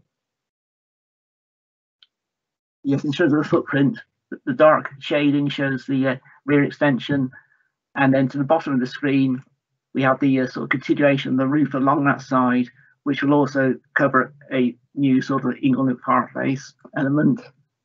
And then top right, you can just see the window arrangement to replace the garage door. Next view, please. This is the view along the north side of the building, which shows the Inglenook is the where you can see the flue leading up from that is the sort of the boxed areas to the right hand side. There's then sort of covered open storage area with the roof running along and then linking into the same roof plane to the rear extension. Next view, please. Again, a view of the south elevation, the proposed extension. And next one, please. And the front elevation view here shows the window that's replacing the garage door, and an indication at the left-hand side of that image is just the side view you would have of that sort of monopitch extension along the north elevation. And we can see, because of the removal of the garage door, it gives the opportunity for a lowering of the levels at the front to create a less steep drive area, but still maintain parking for two vehicles. Next view, please. And that's it, I think. As I say, it's a location that's a modern house within the conservation area. No objections from any parties. There consider to be no implications at all for neighbour amenity in this additions. The alteration of the adjustments are just to be in keeping with the building and not to cause any harm to the conservation area. It is therefore a scheme that's recommended for approval. Thank you, Chair. Thank you, Richard. Have any speakers, please, Kim? There's no speakers on this one, Chair. Okay, so let's do the project. Right, we can open up the committee for some debate. Okay, I've had an indication from Councillor Turner who'd like to speak, please. Councillor Turner. Thank you, Chair. David Turner, Much Wenlock. Thank you very much to the planning officer, the principal planner, for his explanation of this. Very helpful, and on that basis I'd be happy to propose the recommendation. Thank you very much, Councillor Turner. Next speaker, please. I would be happy to second. Thank you, Councillor Tyndall. Anyone else? Councillor Motley would like to speak, please. Councillor Motley. Yeah, actually, Councillor Tyndall nipped in front of me. I was going to second this, Chairman. Right, okay. Okay, no other indications, Chair. Okay, does the planning officer wish to come back? Thank you, Chair. No further comments. Okay, so therefore we'll put it to the vote. We get a proposer and a seconder. We'll now put it to the vote, please. Okay, thank you, Chair. So we've got proposer and seconder to grant permission in accordance with the officer's recommendation. And again, if I could just remind any of those members present for the whole item can vote. If you could please indicate whether you're for or against the proposal. Councillor Evans. For. Councillor Turner. For. Councillor Boddington. For. Councillor Harris. For. Councillor Hignett. For. Councillor Huffer. For. Councillor Motley. For. Councillor Parsons. For. Councillor Shanton. For. Councillor Tyndall. For. Councillor Woodward. For. Okay, and that's unanimous, Chair. Okay, that's carried. That's unanimous. Thank you very much, committee, for that. We now go on to a list of appeals and appeal decisions, please, Richard. Yes, thank you, Chair. Seventh report is today. The first one, appeal dismissed, erection of 2 self-built dwellings on land west of Bigwood Farmhouse, Snowden Lane, Beckbury. The inspectorate decided it was not infilling within the village as required by paragraph 145 of the NPF in respect to green belts, and there will be a conflict with general plan policy, would encroach on the countryside and impact on the green belt's intended purpose, and would detract from the character of the landscape. And so it did not give any weight to the self-build argument being put forward, considering that to be very limited in this case. So there were essentially no very special circumstances to justify inappropriate development in the green belt. Next, we have a proposal for a demolition of 2 agricultural buildings and erection of 3 dwellings at Hunger Hill Farm, Sheriff Hales. This is a site where there was a grant of consent for a conversion of buildings on the basis of them being done under the prior notification process, but they proved not to be the conversion scheme actually ended up in the buildings being demolished, so they lost that consent. They therefore made a planning application, but the inspectorate made it quite clear that different set of considerations apply, and the appeals is dismissed in terms of it not being a location where new built housing development would be appropriate. And in terms of the redeveloped land, brownfield land argument, that only related to a very small portion of the site, which is a former shop, and therefore did not justify the scale of development being proposed. Third one we got to report is a appeal dismissed. This is for 3 dwellings at Corfton. This is one where the inspector did consider it to be an infill plot, contrary to the officer opinion on this one, but gave considerable weight to the Corfton development guideline, housing guidelines already being exceeded. And because he considered no evidence that committed sites will not come forward, he considered that over provision could undermine housing strategy, and also was mindful of the parish council and residents' objections with regards to community goodwill here. So it would, even though he considered there no actual harm to the character of the area, he considered that number-wise, Corfton's already had what it should have in terms of new build in this time period. Next one is for members for every call. This one is a proposal for detached dwelling in Corfton to the rear of the Sun Inn. Again, this is one where the inspector concluded this would not be in the fill in this case. It was not within the Corfton, and also gave weight to the issue of housing guidelines already being exceeded in that particular settlement. We then have Perley, no detached dwelling, appeal dismissed. Another one where the inspector accepted it was within a settlement, but concluded it would not be infill. Another settlement where housing guideline had been exceeded, and considered that even a single dwelling would have an acceptable additional impact on the sort of cumulative excess there would be in that village. and also reference again to the parish and residents' objections with regard to community goodwill at the scale of development, referencing back to our development plan policies. That will again also, in a sense, you consider that whilst again you didn't consider it to be discordant in character with the area, just purely in terms of delivery of housing numbers, it was unacceptable. We then have a certificate of lawfulness appeal, which has been dismissed. This is a proposal where an applicant was wanting a substantial leisure building within his garden area for his personal use. The inspectorate agreed with the council that it went beyond what to be regarded as incidental to the enjoyment of the dwelling in terms of what is being provided. And finally, it's an appeal that was allowed for a residential barn conversion under the prior notification proposals. This is one where officers considered that the actual criteria to be met in terms of conditions about the development not leading to any increase in size of the building would not be met. The inspector disagreed, but basically this is a decision which is in complete contradiction to another one we received quite recently elsewhere in the county. So planning inspectorate are being advised of this inconsistency. It is one where, ironically, a revised scheme drawing had been prepared by the agent that overcame this particular inconsistency, but that was submitted on the afternoon after the decision had been issued in the morning on the application. So again, not one that necessarily is going to have any significant precedence in the future, but it does show that we do have to be on our toes as making sure the planning inspectorate are being consistent as well. Thank you, Chair.